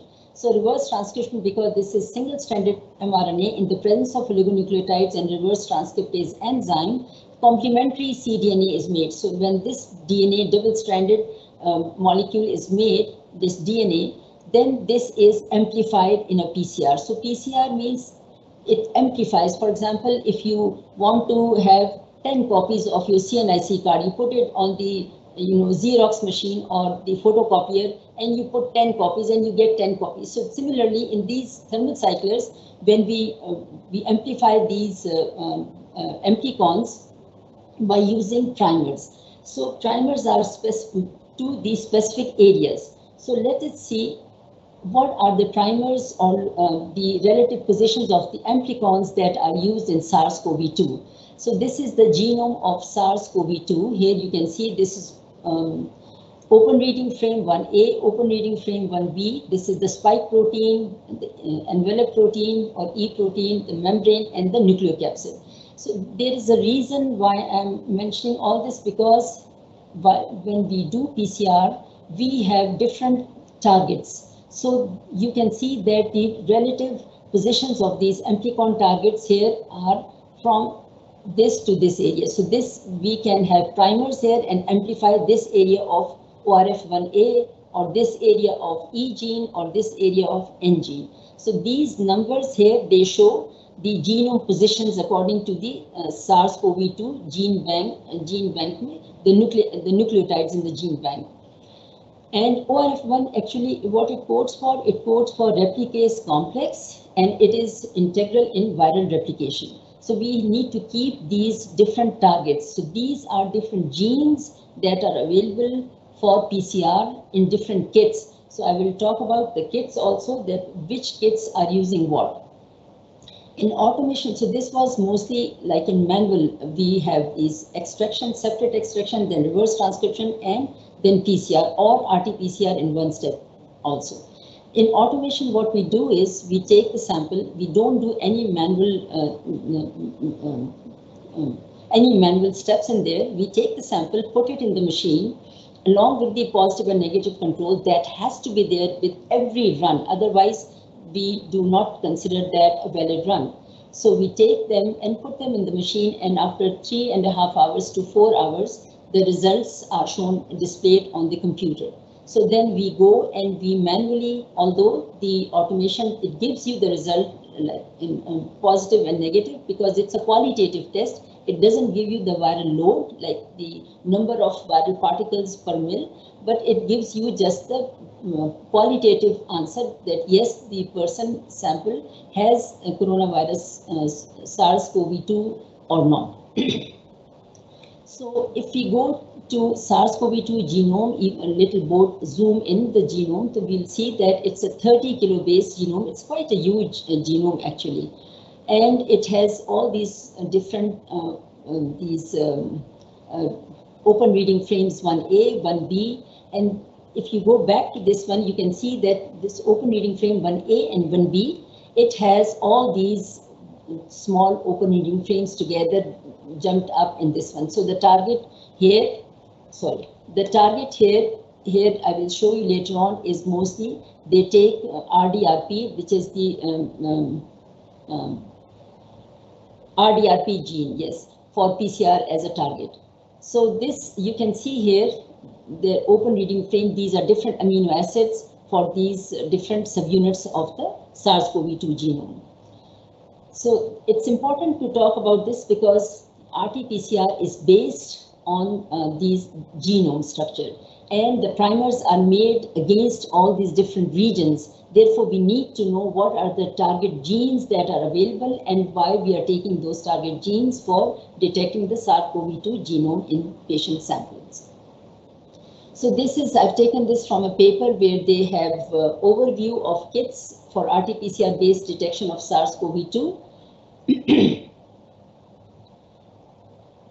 And here you can see that there are different manufacturers, like there are these different manufacturers, Altuna Diagnostic, they're from different countries, and this is their catalog numbers, this is their storage conditions, mostly at -20 degrees, And regulatory status is mostly CIVD, which is the European Commission approval. And these are the target genes. So you can see that this test has E gene and S gene. So if we run the samples and we have E gene and S gene, 2 targets. But here in this kit, they have ORF1AB. So now with the structure of genome that I showed you, you will have in your memory that where this ORF1A and 1B is. This primer design, which we also used in our lab, has RDRP, RNase dependent RNA polymerase. This is also a part of ORF1A, 1B. And this company used only E gene. So coming back to now, this C gene, which we also used for validations only, this has 3 genes. So you can see that different companies, they have different targets. These are 2 targets, 1 target, these are 2, but this company C gene from Korea, it has 3 targets, RDRP, N gene and E gene. So you can see that the E gene mostly is actually it is a pan gene that is present in all other coronaviruses also. For example, SARS-CoV-1, MERS virus, which is the Middle Eastern coronavirus. All these viruses, in addition to SARS-CoV-2, they have E gene. So E gene is a pan gene. So initially, actually, it is a new virus, and every day a new research is going on, and new things are unfolding, new information is unfolding. So E gene initially was used as a screening gene. So people would be used for with E gene PCR for screening. If they were positive for E gene, then these S gene or ORF1 or RDRP or N gene and RDRP, these were used for confirmation because these all genes are specific to SARS-CoV-2. So this paper further analyzed these samples here, and they have shown here that they showed the CT values. So they used 13 samples and run RT-PCR with all these different kits. And you can see this is the line where they show that beyond 42, like this is a imaginary number they have put here. For any product beyond this 42 is negative. So anything below 40 CT values is positive. So they have run 13 samples with each of these kits, and you can see that here only 10 samples were detected, whereas 3 samples were not detected. So here the sensitivity was 12 samples. So you can see with E gene only 10 samples were detected, with E and S gene, only 10 samples were detected. With BGI ORF1, this is the target, 12 samples. Similarly with the primer design, 10 samples were detected, and C gene 12 samples. So the sensitivity of all these kits are different. So you can see none of them except for this R biofirm, which could detect all 13 out of 13, but because it was using only E gene, so I'm not sure if really we can say the sensitivity of this kit is higher than the others, but all other kits could not identify 13 out of 13, so they could either do 10 or 11 samples out of a total of 13 samples. In the graph B, the clinical samples here, only highest concentration samples, they were used here. You can see this is the average median CT value for all these samples. Here you can see this is the triangle here shows the sample with the low viral load. I shouldn't be using viral load here because CTs cannot be used for viral load, but anyway, the sample burden is low here, whereas the sample burden is high, and hence the high CT value. So this the idea behind showing all this is for the labs that they are doing in-house assays. They need to really validate all the kits that they use, especially if it is a manual, like these are all manual kits where you have to do extraction separately. So you have to validate the extraction kit first, then you have to validate the PCR kits. And for validation, you have to really do the efficiency of PCR by dilutions of the samples, to check the specificity of the kit, to check the sensitivity of the kit. And once you do all these validations, only then you can use these tests in clinical diagnostic lab. It's very, very important. So here they also try to use the lowest limit of detection, which is a very tricky experiment to do. But here, so in x-axis there is the RNA input here, and in y-axis you can see that they show positive results in all parallel reactions. So here they have shown the E gene assay, where the sensitivity of the test is 3.9 copies per reaction. It's pretty sensitive E gene assay. Whereas for the RDRP assay, the sensitivity lowest detection limit, that means if you have 3.9 copies of virus per reaction, then that can be detected. So it's really sensitive. And for the RDRP assay, the sensitivity is the detection limit is 3.6 copies per reaction. And this is the range of 95% confidence interval is 2.7 to 11.2, whereas for E gene it is more sensitive because it's the range is 2.8 to 9.8. So the range here is lower than the RDRP gene. So the sensitivity, the lowest limit of detection for E gene is better than the RDRP. But these kind of lower limit of detections one has to do with all the different kits in the lab. Unfortunately, because it was pandemic and FDA, in America, they have given, or the CDC in China or other regulatory bodies, they have given emergency use authorization to different companies that they have made these tests, and these companies really did not validate these kits as they used to do with the previous kits that they launched, because it takes a lot of time and they use about thousands of samples for validations. But in these, for example, kits, the manual and automation, they are still validating there as we go, and as they are seeing the problems and getting the feedback from the end users, and they're improving their tests now. So the sensitivity, specificity, and lowest limit of detection is becoming better and better as we go on into the pandemic. So the estimated limit of detection for SARS-CoV-2 in copies per mil for individual assays that they detected was really good.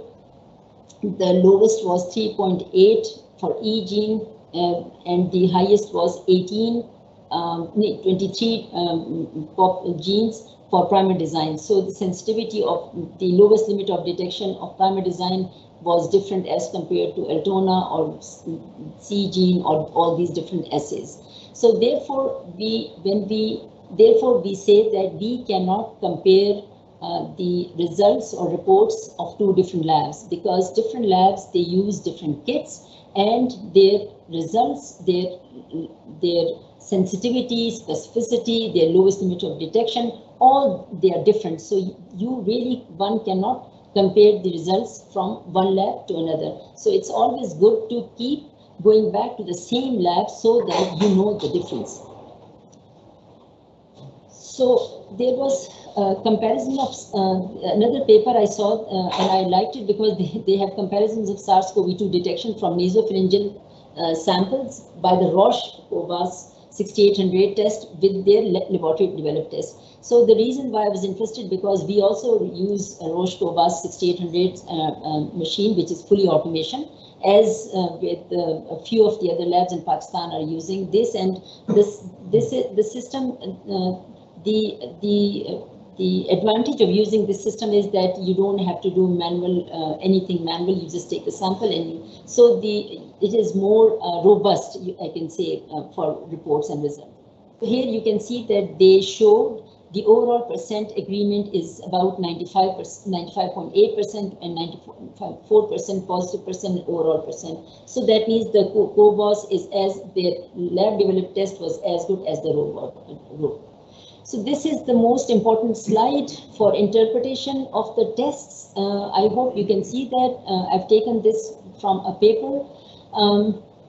So the viral testing interpretation is that if it is positive, the PCR is positive, then that means most likely a person is active COVID has active COVID-19 infection and can give the virus to others. So that means it is infective. That person is infective also. So what should that person do? Stay home and follow CDC guidelines or the local guidelines so that they do not transmit the virus.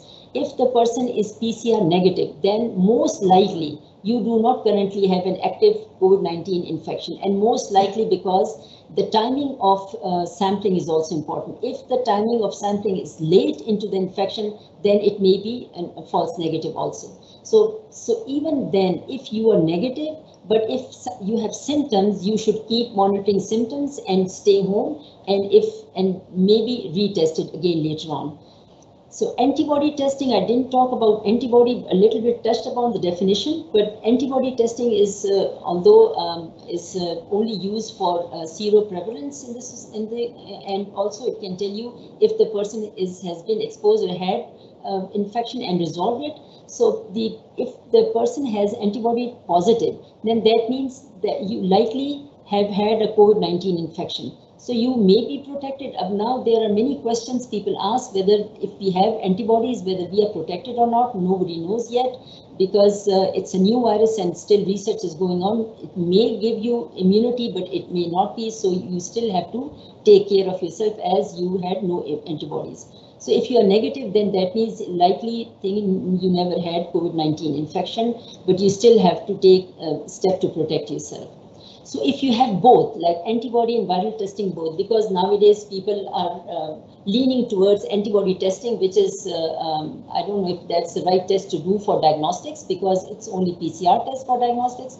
But for resolved infection, one can do antibody, and especially now that the plasma, people are donating plasmas, for that you can do antibody testing, but that has to be ELISA based, not the lateral flow based assays. The POC testing is not a good one. So if the viral load, the RT-PCR is positive, antibody is positive also, that means you have the active COVID-19 infection and can give virus to others. That means you are still infected, even though you have antibody, but you are infective. So you have to take all the precautionary measures.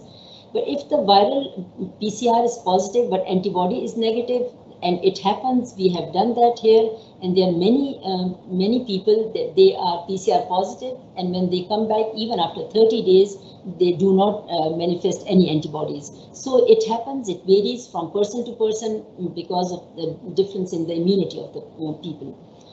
So if viral PCR is negative, antibody positive, of course, we know that the person have had and recovered from a COVID-19 infection.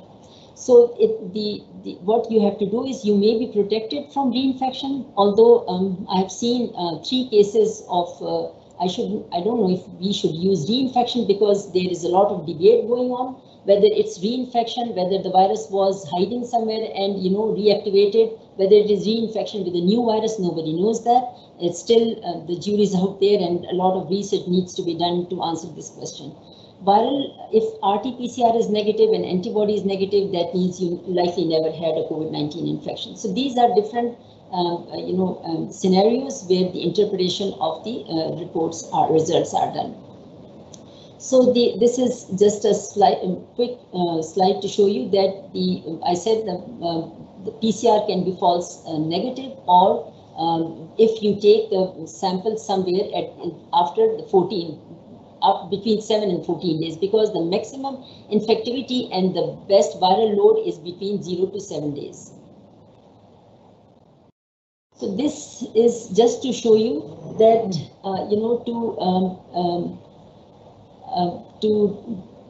for example, for the tests to enable a clinical decision. So clinical decision is based on the test. So when should we do testing is very important, because the one type of test for seroprevalence or surveillance is different than for diagnostics, for screening symptomatic patient, for treatment initiation decision, etc., etc. So all these areas, the bars over green and this gray, these type of patients or samples should be tested with NAT, like the PCR testing, and for surveillance, of course, the antibody testing is recommended. One can use antibody testing. The key summary points here: the COVID-19 pandemic demonstrates the essential role of diagnosis in the control of communicable diseases. This is a communicable disease. Laboratory-based molecular assays for detecting SARS-CoV-2 in respiratory current reference standard, and early massive deployment of SARS diagnostic for case finding helped curb the epidemic in several countries like Japan and Korea, and also Singapore. And urgent clinical and public health needs now drive an unprecedented global effort to increase testing capacity, and alhamdulillah, in Pakistan I can see that the testing capacity has increased in many labs, which is a very good thing. Now I'll just touch upon the last slide, which I've written myths and reality. Actually, it's frequently asked questions that we get every day in the lab. So we pick up the phone and we get a question from the patients, and they say that, can I be PCR positive for SARS-CoV-2 after 15 days of isolation? Well, yes and no. Yes, because one can, the maximum days that one is in. So people are now seeing PCR positivity is different from an infectivity, because a person can be PCR positive after 30 days of infection, but that doesn't mean that the person is infected. And this has come from research again, that research from Korea and other two papers have come up also, that they took samples from patients after 8, 10, and 15 days of infection, and they could not grow the virus. They isolated the virus and they tried to grow that in culture. They could not grow the virus. That means the virus was not viable. So if the virus is not viable, that means the person is not infected. And therefore, now the policy in many hospitals and many places have changed. Before, initially, when somebody was SARS-CoV-2 positive, the person had to be isolated for 14 days and then retested twice in for 24 hours time period, between 24 hours.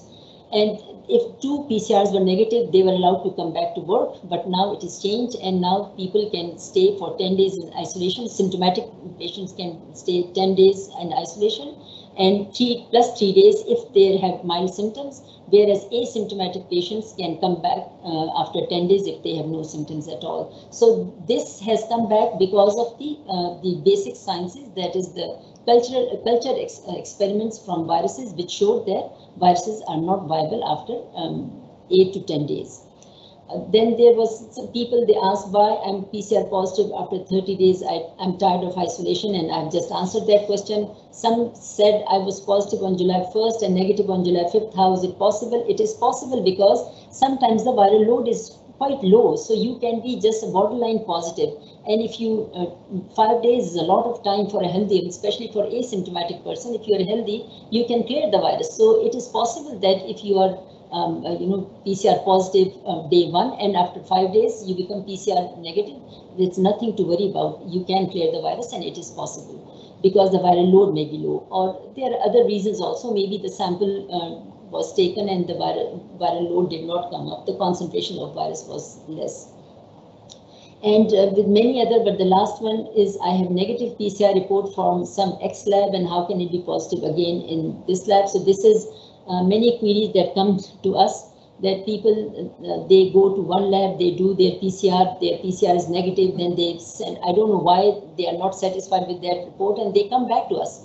And then the result is when we give out the report positive, then they complain that why it's possible. So I have explained all these reasons in the previous slides, that different kits are used, different machines are used, I mean, there are so many variables. You cannot really compare result from one lab to another. And especially when you are comparing manual, reports to automation, then that is a big no-no. Because, in manual, different genes are different target genes are used. And so the sensitivities are different, the lowest detection limits are different, and there are so many variables that you cannot complain about, or you cannot be worried, and you cannot compare the two labs results. So therefore, I always suggest to stick to one lab. If you gave sample to one lab and did that, you go back to that lab so that you know what the answer is. So this is what my experience is with different patients when they call the lab, and I thought I should share, and maybe if somebody is listening will have gotten the answer through this webinar. Thank you very much.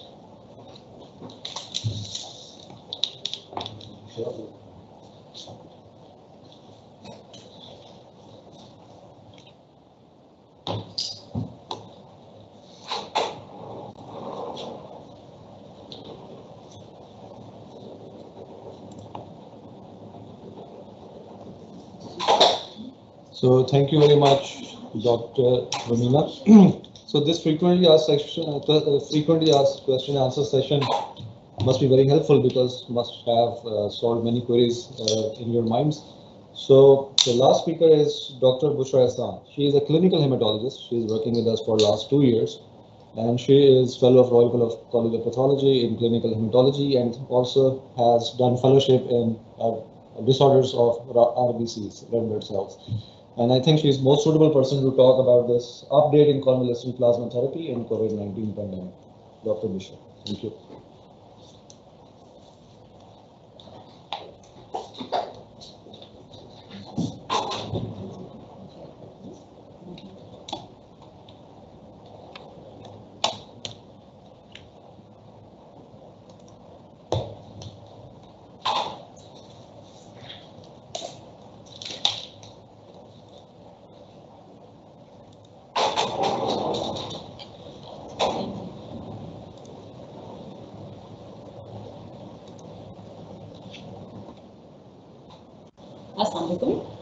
My name is Dr. Bushra Hassan. I'm one of the hematology consultants in Shaukat Khan Memorial Cancer Hospital in Lahore. I will be talking today about update in convalescent plasma therapy. As my previous speakers have mentioned about the COVID-19 infection, all of us know that COVID-19 infection, which is caused by SARS-CoV-2 virus, was declared a pandemic in March this year. And although there are similarities with the historic coronavirus epidemics like SARS-1 and MERS, that were responsible for 813 and 858 deaths previously, but the scale of impact that COVID-19 infection has had in the healthcare facilities is much more phenomenal because it was an unprecedented challenge. So if you have a quick flashback on all the pandemics and the lessons that we have learned from them, that can give us some insight into the management as far as plasma therapy is concerned. The pandemics have been around for decades and years, and nobody can forget the Black Death that swiped practically half of the European population. The lesson learned from that was the nature of the zoonosis, how the animals help in spread of infections. Then there was H1N1 Spanish flu, the mortality of which was 2.5%, and the more relevant of the pandemics to the COVID-19 infections is the SARS-CoV-1 virus infection that was in 2002 to 2004. The mortality of that was 9.6%, but it was short-lived.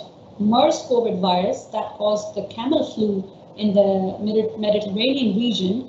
In 2012, it was quite short-lived, but the mortality was very high at 34.3%.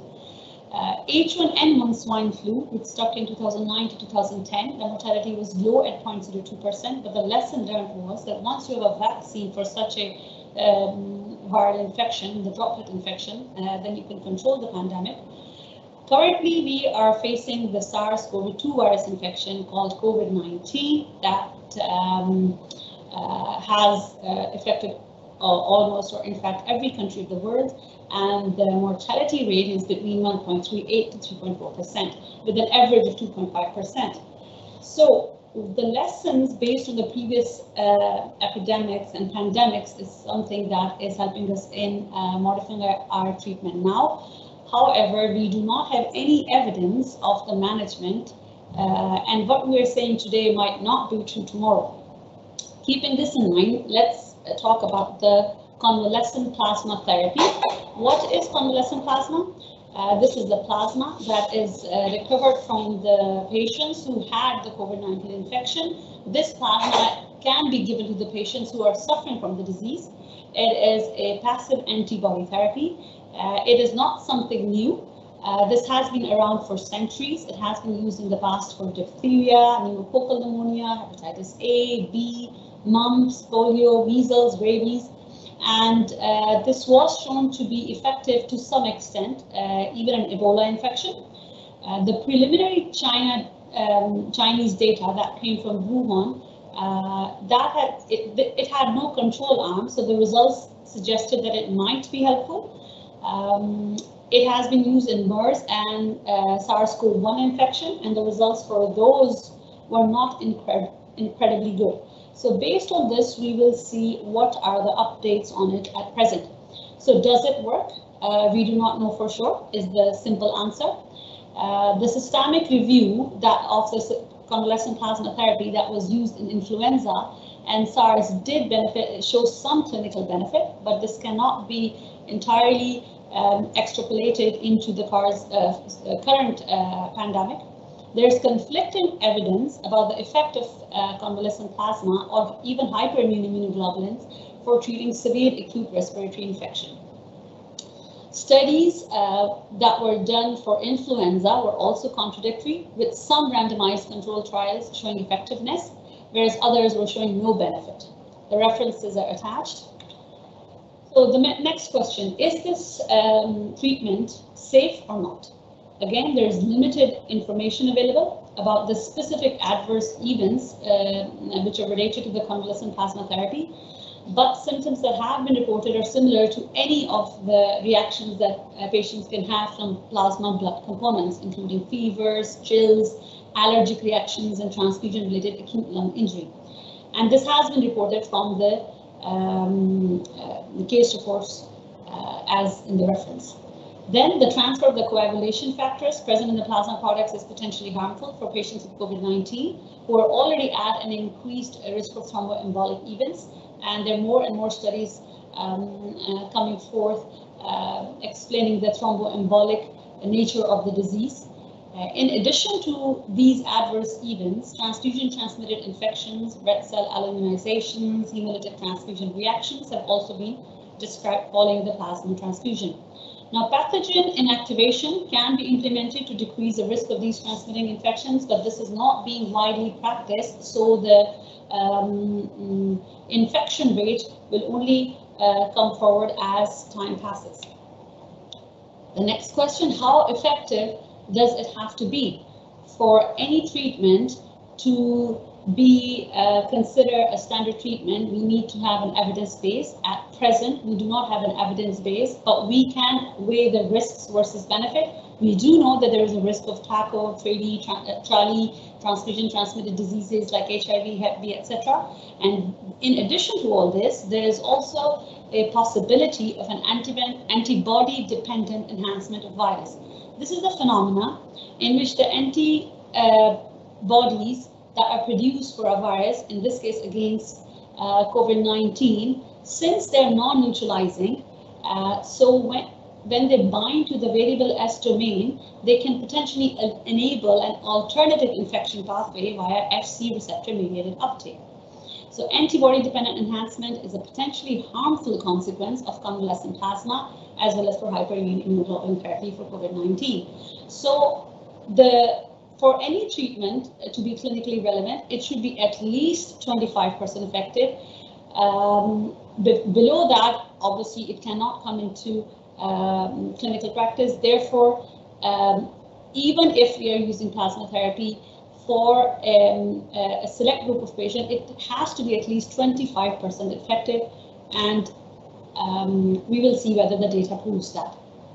So this is just a cartoon diagram to show how COVID-19 virus can cause antibody-mediated enhancement of the virus. because when the virus attaches to the Fc receptor, we are proposing that if you are giving an antibody and it neutralizes the virus, then it should not promote the cytokine storm and the pro-inflammatory response. However, if this antibody is not a neutralizing antibody, it will attach to the virus, but rather than dampening the immune response, it will enhance the cytokine storm, and this can mediate further infection. Now let's talk about how can we get the donors and what is the eligibility criteria for people to donate plasma. First of all, to be a donor for plasma, convalescent plasma, a person should be confirmed COVID-19, and for that they should have a PCR, and depending on your center, whether you're doing a nasopharyngeal or blood, in our center, as in the rest of the country, the nasopharyngeal swab PCR is being done. So you should have a person, a recovered patient who was diagnosed and confirmed with the PCR. Alternatively, AABB and certain countries are proposing that they can have an antibody test confirmed, but preferred choice is a PCR confirmed person. The donor should be asymptomatic for a minimum of 28 days prior to donation. However, if the person who is donating is somewhere between 14 days to 27 days, then they can have a follow-up PCR, and if that is negative, then 14 days asymptomatic will also make them eligible to be a donor. If they're having more than 28 days, then there is no test required. However, again, depending on your facility might apply more stringent criteria, and you might require another PCR. As for FDA and AAB guidelines, if the 28 days have passed and donation is asymptomatic, they do not require another negative test. Convalescent plasma donors may donate every 28 days as permitted by the allogenic donor eligibility criteria. Now, in addition, we need to know what is the antibody titer. This is the question where the efficacy of plasma therapy becomes questionable. For convalescent plasma donation, rapid antibody tests for IgG is sufficient. However, the measurement of neutralizing antibody is not available in all centers. What is proposed by the AAB and the rest of the transfusion services guidelines is that you should have an neutralizing antibody titer of at least 1:160. 1 to 80 may be considered acceptable if an alternative matched unit is not available. But when measurement of the neutralizing antibody comes to question, it is not available everywhere. And in that case, if you are to proceed with donation and storage of the donation, you may take a sample and store it for future purposes once you have the test available. Another thing to note is that male donors are preferred because of allo immunization risk. Females are deferred, particularly the ones who are multiparous. If females are to be donors, they should be nulliparous or should be negative for HLA antibodies. So when a donor comes for collection, what are we collecting? We collect a plasma unit, just like a regular plasma donation. As with the apheresis machine, you can collect multiple units of plasma. You can store them as a 600 or 900 ml bag or smaller units of 200 ml bag. They can be the ones that are collected. They should be properly labeled as per the local and international guidelines. So how do you get that once the plasma in the hospital? If you have a blood transfusion center or a blood bank with you, you will obviously have it with you. Otherwise, there are the different methods of supplying the plasma to different hospitals. For the blood bank, this is not any different product apart from the fact that it is labeled as a convalescent plasma product. However, for the hospitals, it is an experimental product and it should be dealt as an experimental product. You need an IRB approval from the local facility as well as from the national facilities, and the local and the national facilities have to work out the guidelines for that. What is the dose? Again, there is no right answer to that. 200 mils is what is being used all over the world, but in certain trials, for example, in Mayo and MD Anderson, they do allow 200 to 400 mils, so you can have 1 unit or 2 units. But is it enough or not? Maybe, maybe not. Who should receive it? Again, when is the right time to give the plasma therapy? Is it early on in the infection when the person has mild symptoms, or is it only reserved for the patients who have severe illness and are ICU or ventilator candidates? Again, the answer is it might be effective in the most sick patient, but it might be not, because once the patient is an ICU or ventilator candidate, there's so many other things happening that at that stage, plasma therapy alone might not be helpful.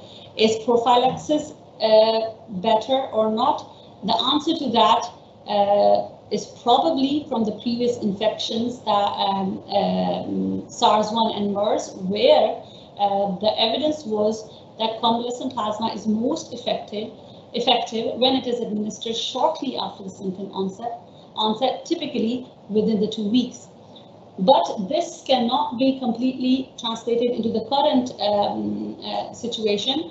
The study from the Wuhan showed that the time period when the convalescent plasma was given to the effect, and based on that single study, the clinical improvement was approximately 10 days if it was given in the first 1 to 4 weeks. And if it was given later on, then that is more than 8 weeks into the infection, then the effectiveness is much reduced.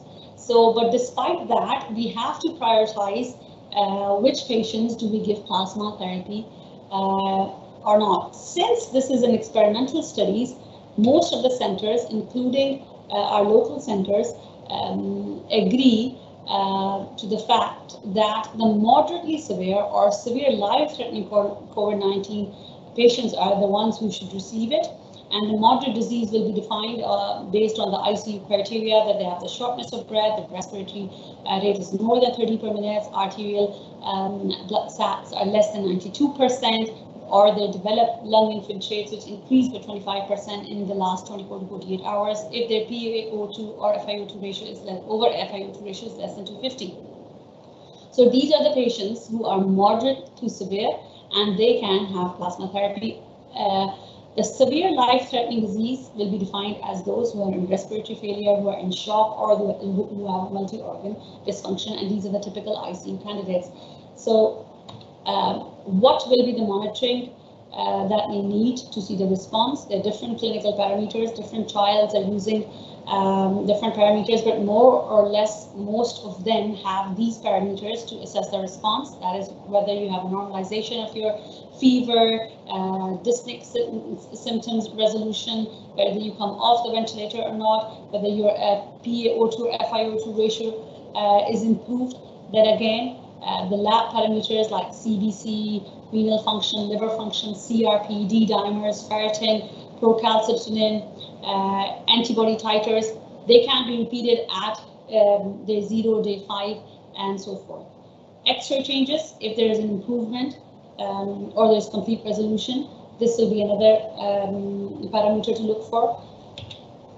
Now I will talk about the few studies or publications that we have so far. The Cochrane Library Review, which was end May, early June. This is a study where they have combined all the possible available completed studies, of which 7 are the ones that are prospectively planned single-arm intervention studies, and with a total of 32 participants. Most studies that were assessed by the Cochrane Library were single-arm studies, and they did not report a huge amount of adverse events,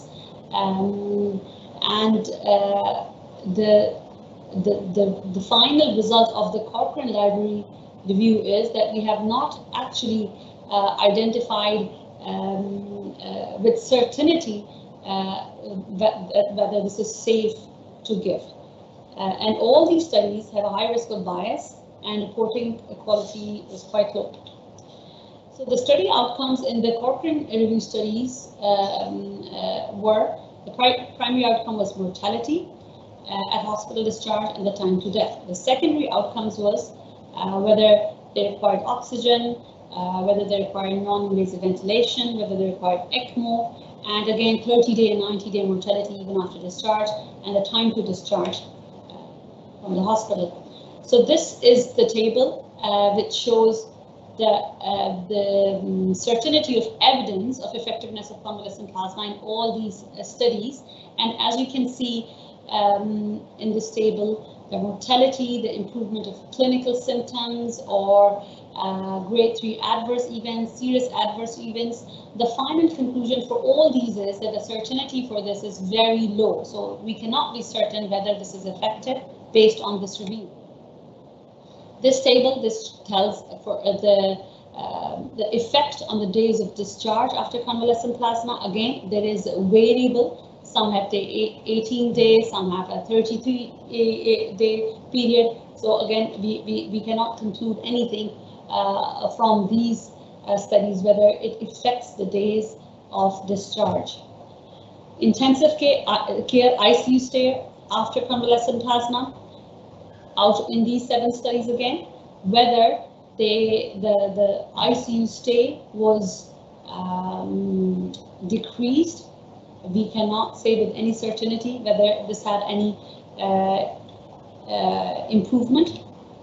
The serious adverse events, there were no serious grade 3 or grade 4 adverse events reported in most of the studies. There is only one anaphylactic shock that has been reported in PEI 2020 study. However, there hasn't been any serious adverse events. It's for that reason that this practice is still continuing. The single center Wuhan, China study, which had 1,568 participants, this is the only study which does give some promise and was the basis of the advertisement, as you can say, for the plasma therapy initiation.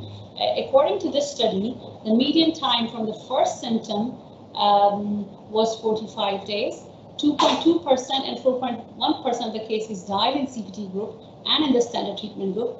Similarly, the number of patients, the percentage of the patients that were admitted to the ICU were 2.4 and 5.1%, and 70% of the patients who had severe respiratory symptoms got improved and removed oxygen support within 7 days after the plasma therapy. Notably, for the patients who received the convalescent plasma therapy within 7 weeks after the symptom onset, the median time from the plasma therapy to the clinical improvements was approximately 10 days. But the time to clinical improvement was significantly prolonged for patients who received the therapy later than 7 weeks after onset. So this study, this particular study, did give some hope that plasma therapy can improve the patient by decreasing their oxygen requirement. And again, if it is delayed down into the treatment, that it did not have as much effect as it could have if it was given early on in the treatment. There's another publication in ASH Blood Journal recently. This is from 6 centers in the United States, and this is just a summary of the 6 centers where the plasma therapy was used. And if you can see the difference in the convalescent plasma arm and the control arm, there is no much difference between temperature, that is bringing down the fever, or in the lymphocyte count, or in the CRP. In fact, obviously, as opposed to the control arm, the CRP was much higher and the lymphocyte variation was much more in the convalescent plasma arm. Similarly, FiO2, there is no great, there's no significant difference. The peak expiratory pressures, the plateau pressure, and the minute ventilation from these graphs between the convalescent plasma and control groups in the United States, we haven't seen any significant difference. So based on these, the Wuhan study, the United States studies, and the Cochrane review, and another one again, the JAMA publication, which is again from China. This was in few centers across China. The conclusion for this was that among patients with severe or life-threatening COVID-19 convalescent plasma, added to the standard treatment compared with the standard treatment alone did not significantly improve the time to clinical improvement within 28 days. So what do we do from now on? The take-home message will be that this is still an experimental therapy. It is not something that is completely forbidden or prohibited, because based on the previous pandemics and the early Chinese results, there might be might be promising for certain group of patients, but the Cochrane rapid review with 8 very small studies shows the effectiveness and safety of the plasma for people with COVID-19 are uncertain.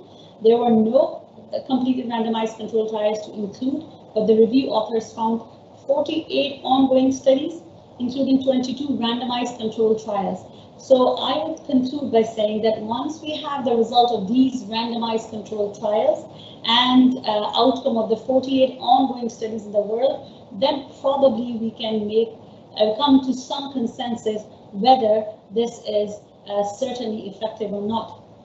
So we have to watch the space, and if you are using it, to continue using it as an experimental therapy, and with the ICU and the COVID-19 physicians on board, defining indications whether you want to give it to the very sick patients or moderate to the sick patients.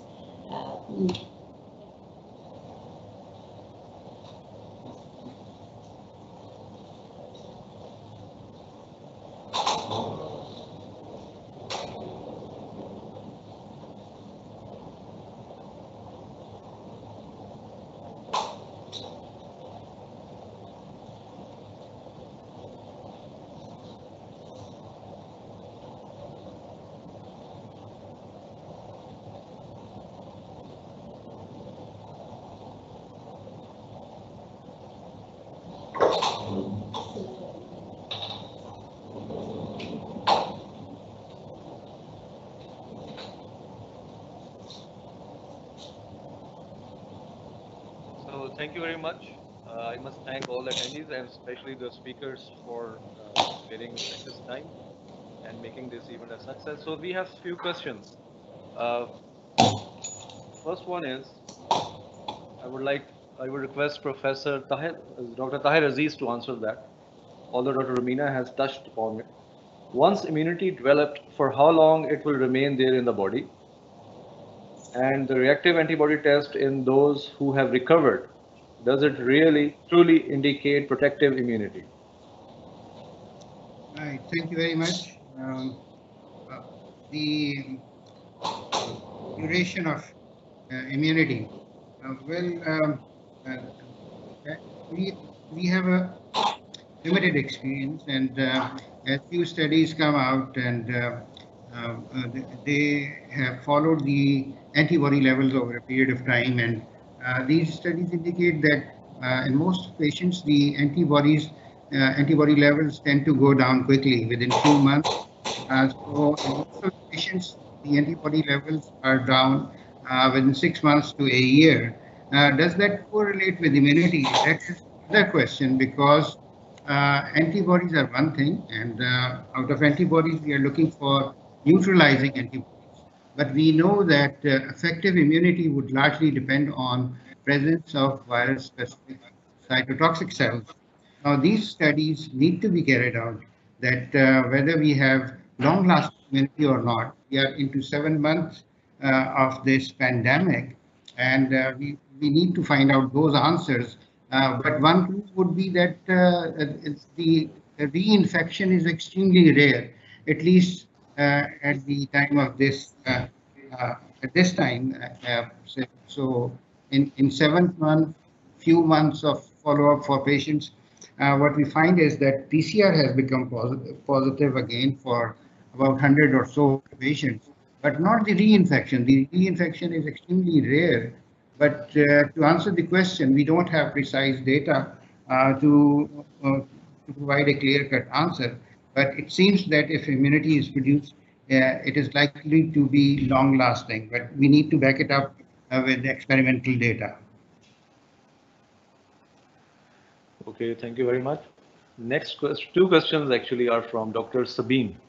So the first one is patients who are home isolated, how should they disinfect the room when isolation ends, and with what agent? And the second question, okay, you can answer this and then I'll ask the second question, specifically from with Dr. Sabine. Okay, thank you. Those patients who are in home isolation, so the basic principle is the same as I mentioned. They need to use a surface disinfectant that covers enveloped viruses. And we know for SARS-CoV-2, the best is bleach. So bleach, you can get household bleach at a concentration of about 5%, and you dilute it to 0.1%, and with a 1 minute contact time, and for high touch surfaces, and including your washroom and toilet facilities. So these are the high touch surfaces that require, and terminal cleaning after washing down with detergent any dirty areas, because bleach would not be effective if it is used on dirt. So you need to actually clean the room or wash it down with the detergent and then apply the bleach solution. And which areas would you disinfect? So mostly we would focus on high touch surfaces, like for example, chairs or desks, or and secondly, you should wash down your, the toilets with the bleach. And then there are the soft surfaces or laundry. So laundering, as I mentioned, up in hot water, up to 60 degrees, and with detergent, that should be enough. And if there's been any spills or something that you cannot, which is disposable, you could dispose that off. So basically, and also ventilating the room is very important, that you open all the windows and make sure that enough sunlight and ventilation comes in. So that should suffice for, we know that the virus survival on surfaces is variable. So within, say, it would not likely survive more than 7 days. Right. So the next question from Dr. Sabine again.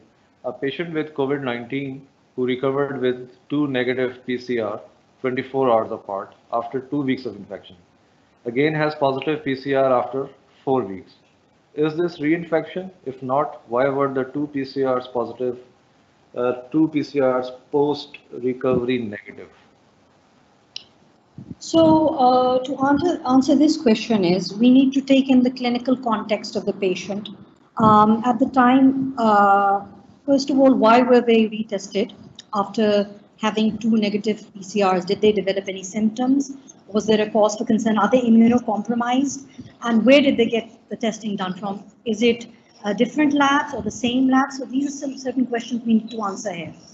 So as far as reinfection data is concerned, there was a Korean cohort, the South Korean cohort, in which there were certain patients who were negative in between interim and came back positive. But what they actually concluded was that they did not detect viable or culturable virus. And actually, the previous negative results were probably due to some sample collection issue, or because there was something wrong with the PCR technique or pre-analytical factors. So I would, as Brigadier Tahir Aziz mentioned, that reinfection so far, this is quite early. We're early into the pandemic, and we need to look at more data for that. And we need to, for this particular patient in which they've asked the question, I'd like to know whether this patient is immunosuppressed, because we know that immunosuppressed patients can shed respiratory viruses for prolonged periods. And again, whether the testing they did previously was from the same lab or from a different lab. Okay. So next question. Three or four questions are from Dr. Bushra, or a clinical hematologist. So first is, what is the antibody cutoff to be eligible for plasma donation? You want to respond one by one?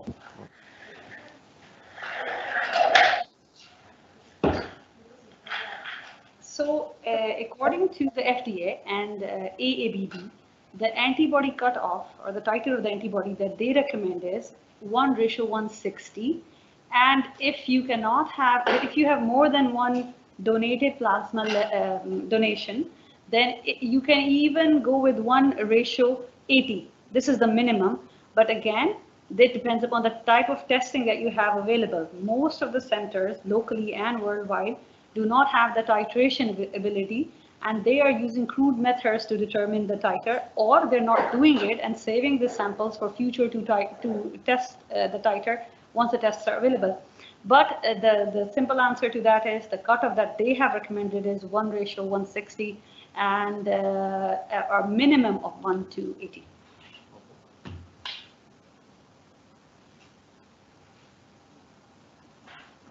May I ask a question? Dr. Kasim? So you want to respond, Professor? Okay, fine. I have questions directed at Dr. Bushra's presentation. Is it possible? May I ask, or should I send them? Sure, please. Yes, you can ask, please. Right. Dr. Bushra, thank you very much for your presentation.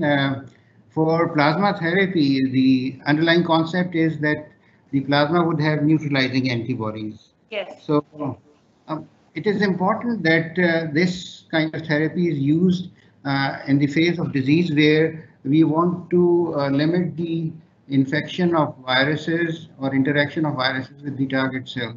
That would be the initial phase of the disease, not the late and severe disease, where because in that particular phase of disease, the most of the damage is caused by immune response and not by the cytopathic effect of viruses anyway.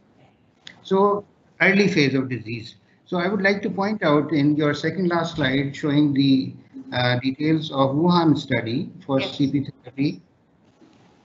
You showed that it was used in patients 7 weeks after the infection. I think that may not be right. It should be either 5 or 7 days after infection for neutralizing antibodies to be effective.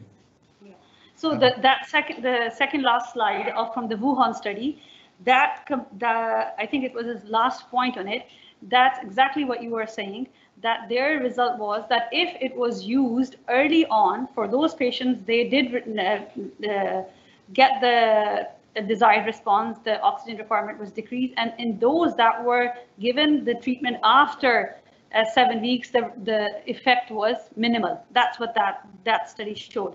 And as you mentioned, the data which we have is from SARS-CoV-1 infection and MERS infection. In those pandemics, they used the plasma therapy early on. The result was that it is only effective if it was used early on in the infective time period.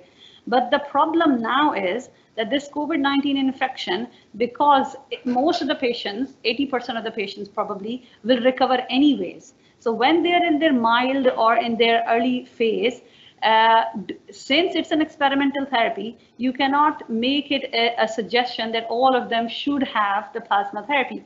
And for that reason only, because all the centers are using it as an experimental therapy, they have to come up with some prioritization criteria. And to justify the use of it, most of the trials, including in America and here, they have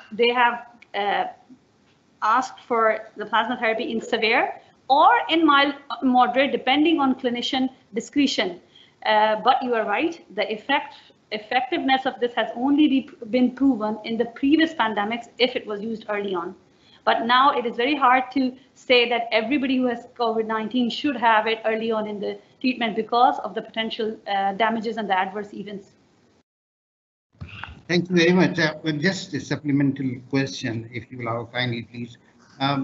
The plasma itself from different donors, as you said, is not likely to have the same kind of antibodies or same level of antibodies. So to be effective, this therapy, if you want to have studies, then you have to have a homogenized product to be assessed. So if you have pooled plasma things, where you have clearly defined the neutralizing antibody levels and then use it in studies, then you are likely to have some kind of results. And then the very rationale that it is highly unlikely to be effective, if at all, in the severe disease or even moderate levels, then everything falls apart for the CP therapy for the argument that it is likely to be effective in early phase of disease. I agree. most of the patients would have mild or moderate disease anyway, or subclinical disease, 80% of them. So it would be interesting to create this unified product or homogenized product in sufficient volumes, and then use it to say decrease the period from PCR positive to PCR negative. Something irrational on those lines, and not actually going in the severe disease as actually it was recommended by the earlier CDC guidelines or WHO guidelines, where the rationale was completely flawed. In severe disease, it is like fresh frozen plasma. You are providing the coagulation factor. It may promote the. So what you have just done with the so many uncontrolled studies, just to show that it was not a bad form of therapy, not causing so many adverse events. Just that, nothing about effectiveness. And we are touting all the time, I mean proverbial we, in Pakistan, that thousands of patients are being kind of cured, if we can use that word, and the plasma being sought after by so many patient desperate relatives, even selling of plasma. So it's completely unscientific. It's a jungle out there with these unscientific recommendations coming from reputable centers. So I would like that we must come out with a clear message. Thank you. I agree 100% that it's for that reason that the studies so far, which were non-randomized controlled trials, there were single center experiences, they have not shown that it is, they have shown that it does not cause severe adverse effects, but it has not shown that it is safely effective either. And 48 or so studies and the randomized control trials, their results are still to come, and we are watching the space. But as we stand for the moment, we cannot advocate it to be used willy-nilly, just like people are these days, because it will cause more harm than benefit. And as you said, a properly designed study where it is used early on in the treatment,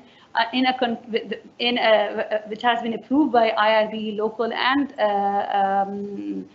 government level, only then we should be advocating its use. Totally agree. Thank you very much.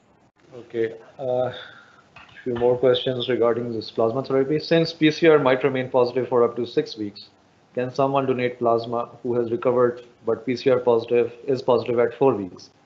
The second one is related to it. Data from Wuhan is showing early use of convalescent plasma. If yes, locally we are using for severely ill patients. Why? And does this therapy depends on the length of the disease or severity of the disease? Yes, so as far as the PCR is concerned, the guidelines that have the WHO, FDA, AAB, they have recommended then if you are asymptomatic 14 days and you want to donate, then you should have a PCR that is negative.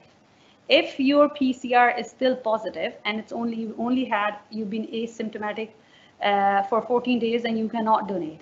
However, if you are asymptomatic for 28 days or more, then you do not need a negative test.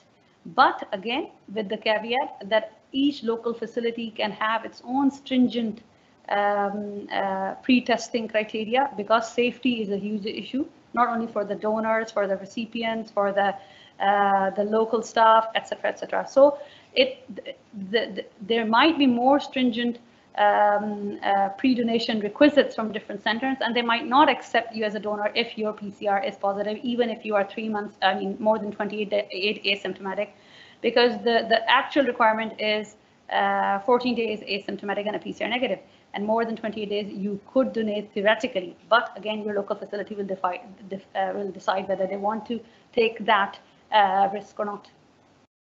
And as far as as you said that in Wuhan, we've just discussed in detail just in the previous question that yes, in Wuhan the effectiveness was shown early on in the treatment, and when you have this wide-scale pandemic where people are getting infected in a country like ours, it's when you're not even being treated, or you don't have a place or a proper facility where you're willing to go in mild or early on disease.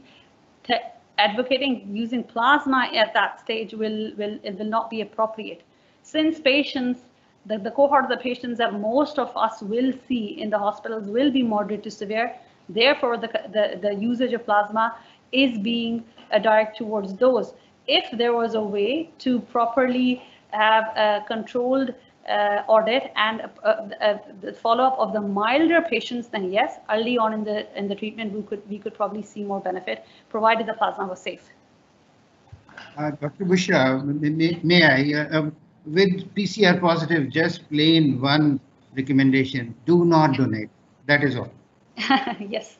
Yeah. Okay. Okay, I think we are also short of time, so we might take a couple of questions which are from Dr. Rumina. So the first question for you, Dr. Rumina, is which PCR test kit is being used at SKMCH? And I got that SKM is using RDRP-based PCR testing. And Dr. Salva also mentioned that E-based test is most sensitive, but she also said that E protein is not specific for CoV-2. So the result, RD-PCR or E-based, which one is to follow? And the third one, okay, I'll ask this later.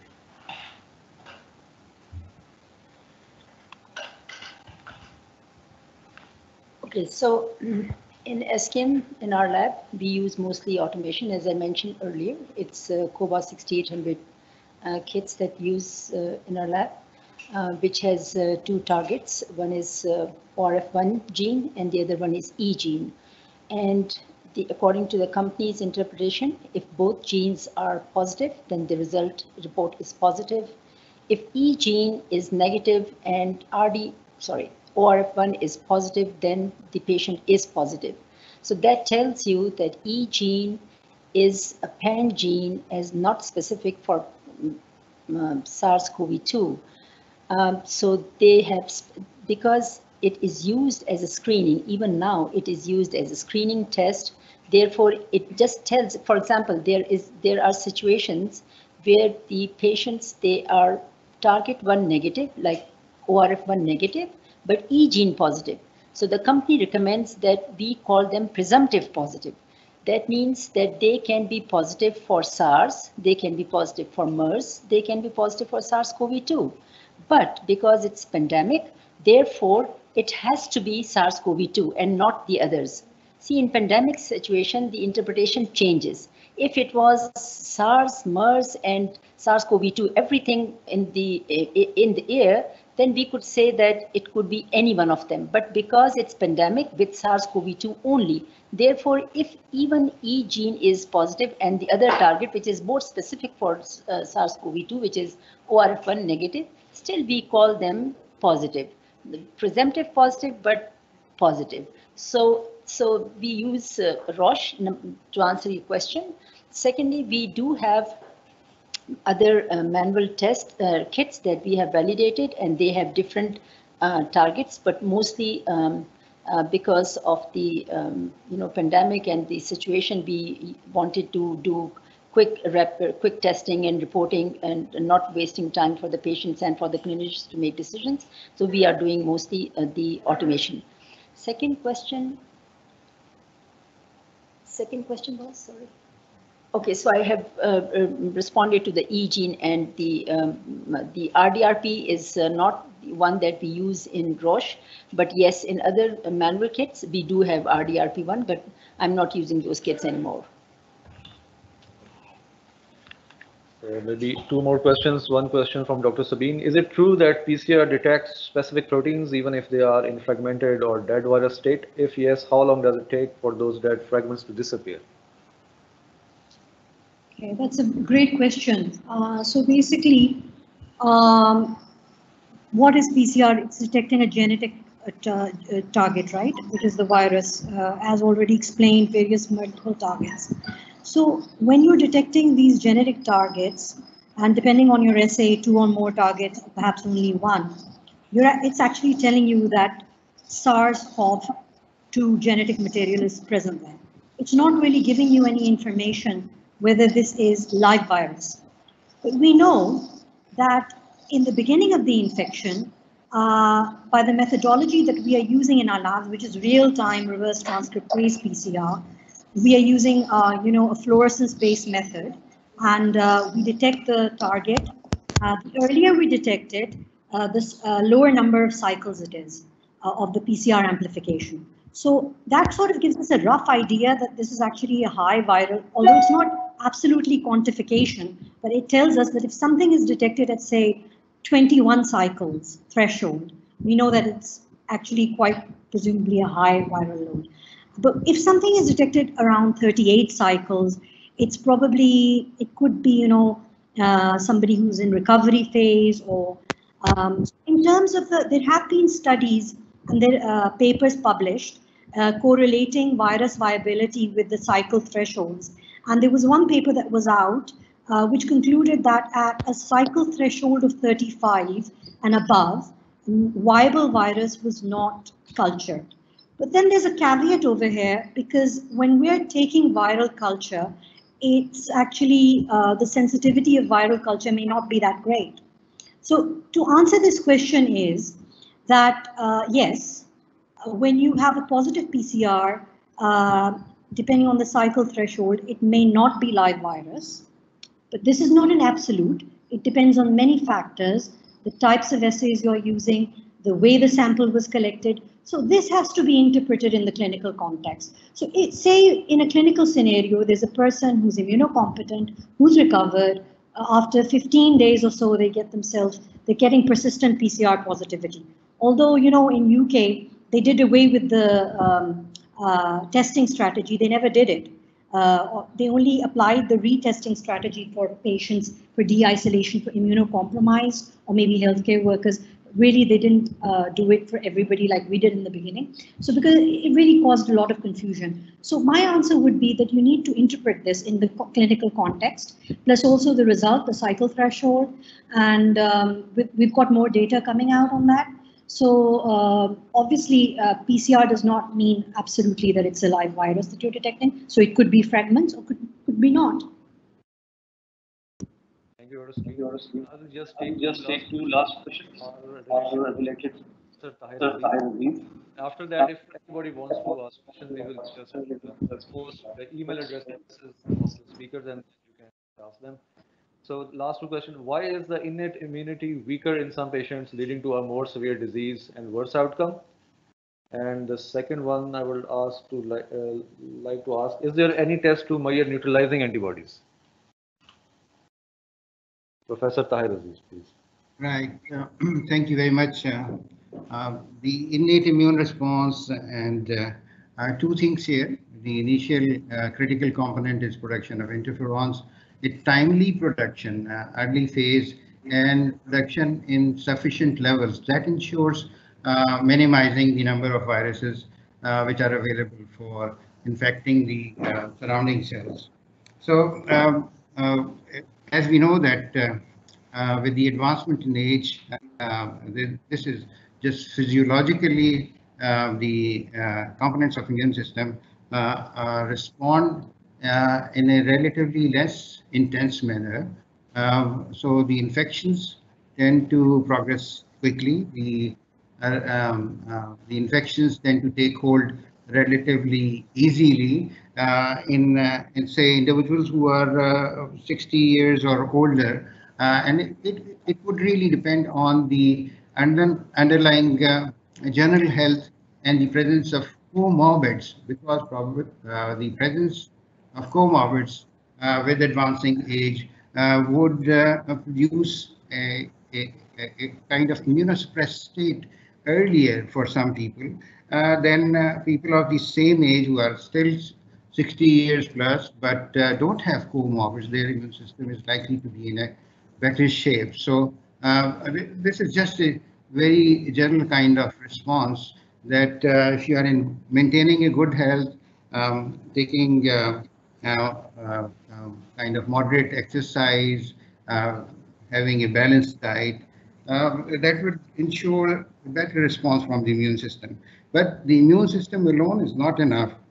It is the infecting dose, and at the time of infecting dose, what kind of stress levels were you having? Because in one of my studies, I studied immune response, that was activation of neutrophils and antibody levels in in attendance of the patients during the time of Kashmir earthquake, and those attendants were healthy, but they were in a lot of stress, and I showed that their neutrophils were not being activated as efficiently, though they were in the younger age group. So the stress level, the comorbids, and the advancing age would compromise the immune system to some extent, and the infecting dose is also important. So that is one.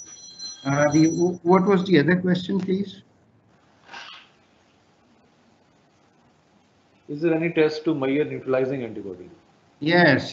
Thank you. The test is very much there, but it is carried out in labs where they can show that after treatment with the specimen of plasma where antibodies are supposed to be there, the treatment of live viruses with this plasma or serum specimen leads to less infection, less cytopathic effect in viral culture. So that would require a very advanced laboratory facilities where this virus could be handled, perhaps BSL-3 or higher, something like which existed in Wuhan. So it's not an undertaking which could be taken on by laboratories which are not having these facilities. So neutralizing antibodies test is available, but only in centers with BSL-3 or higher capabilities.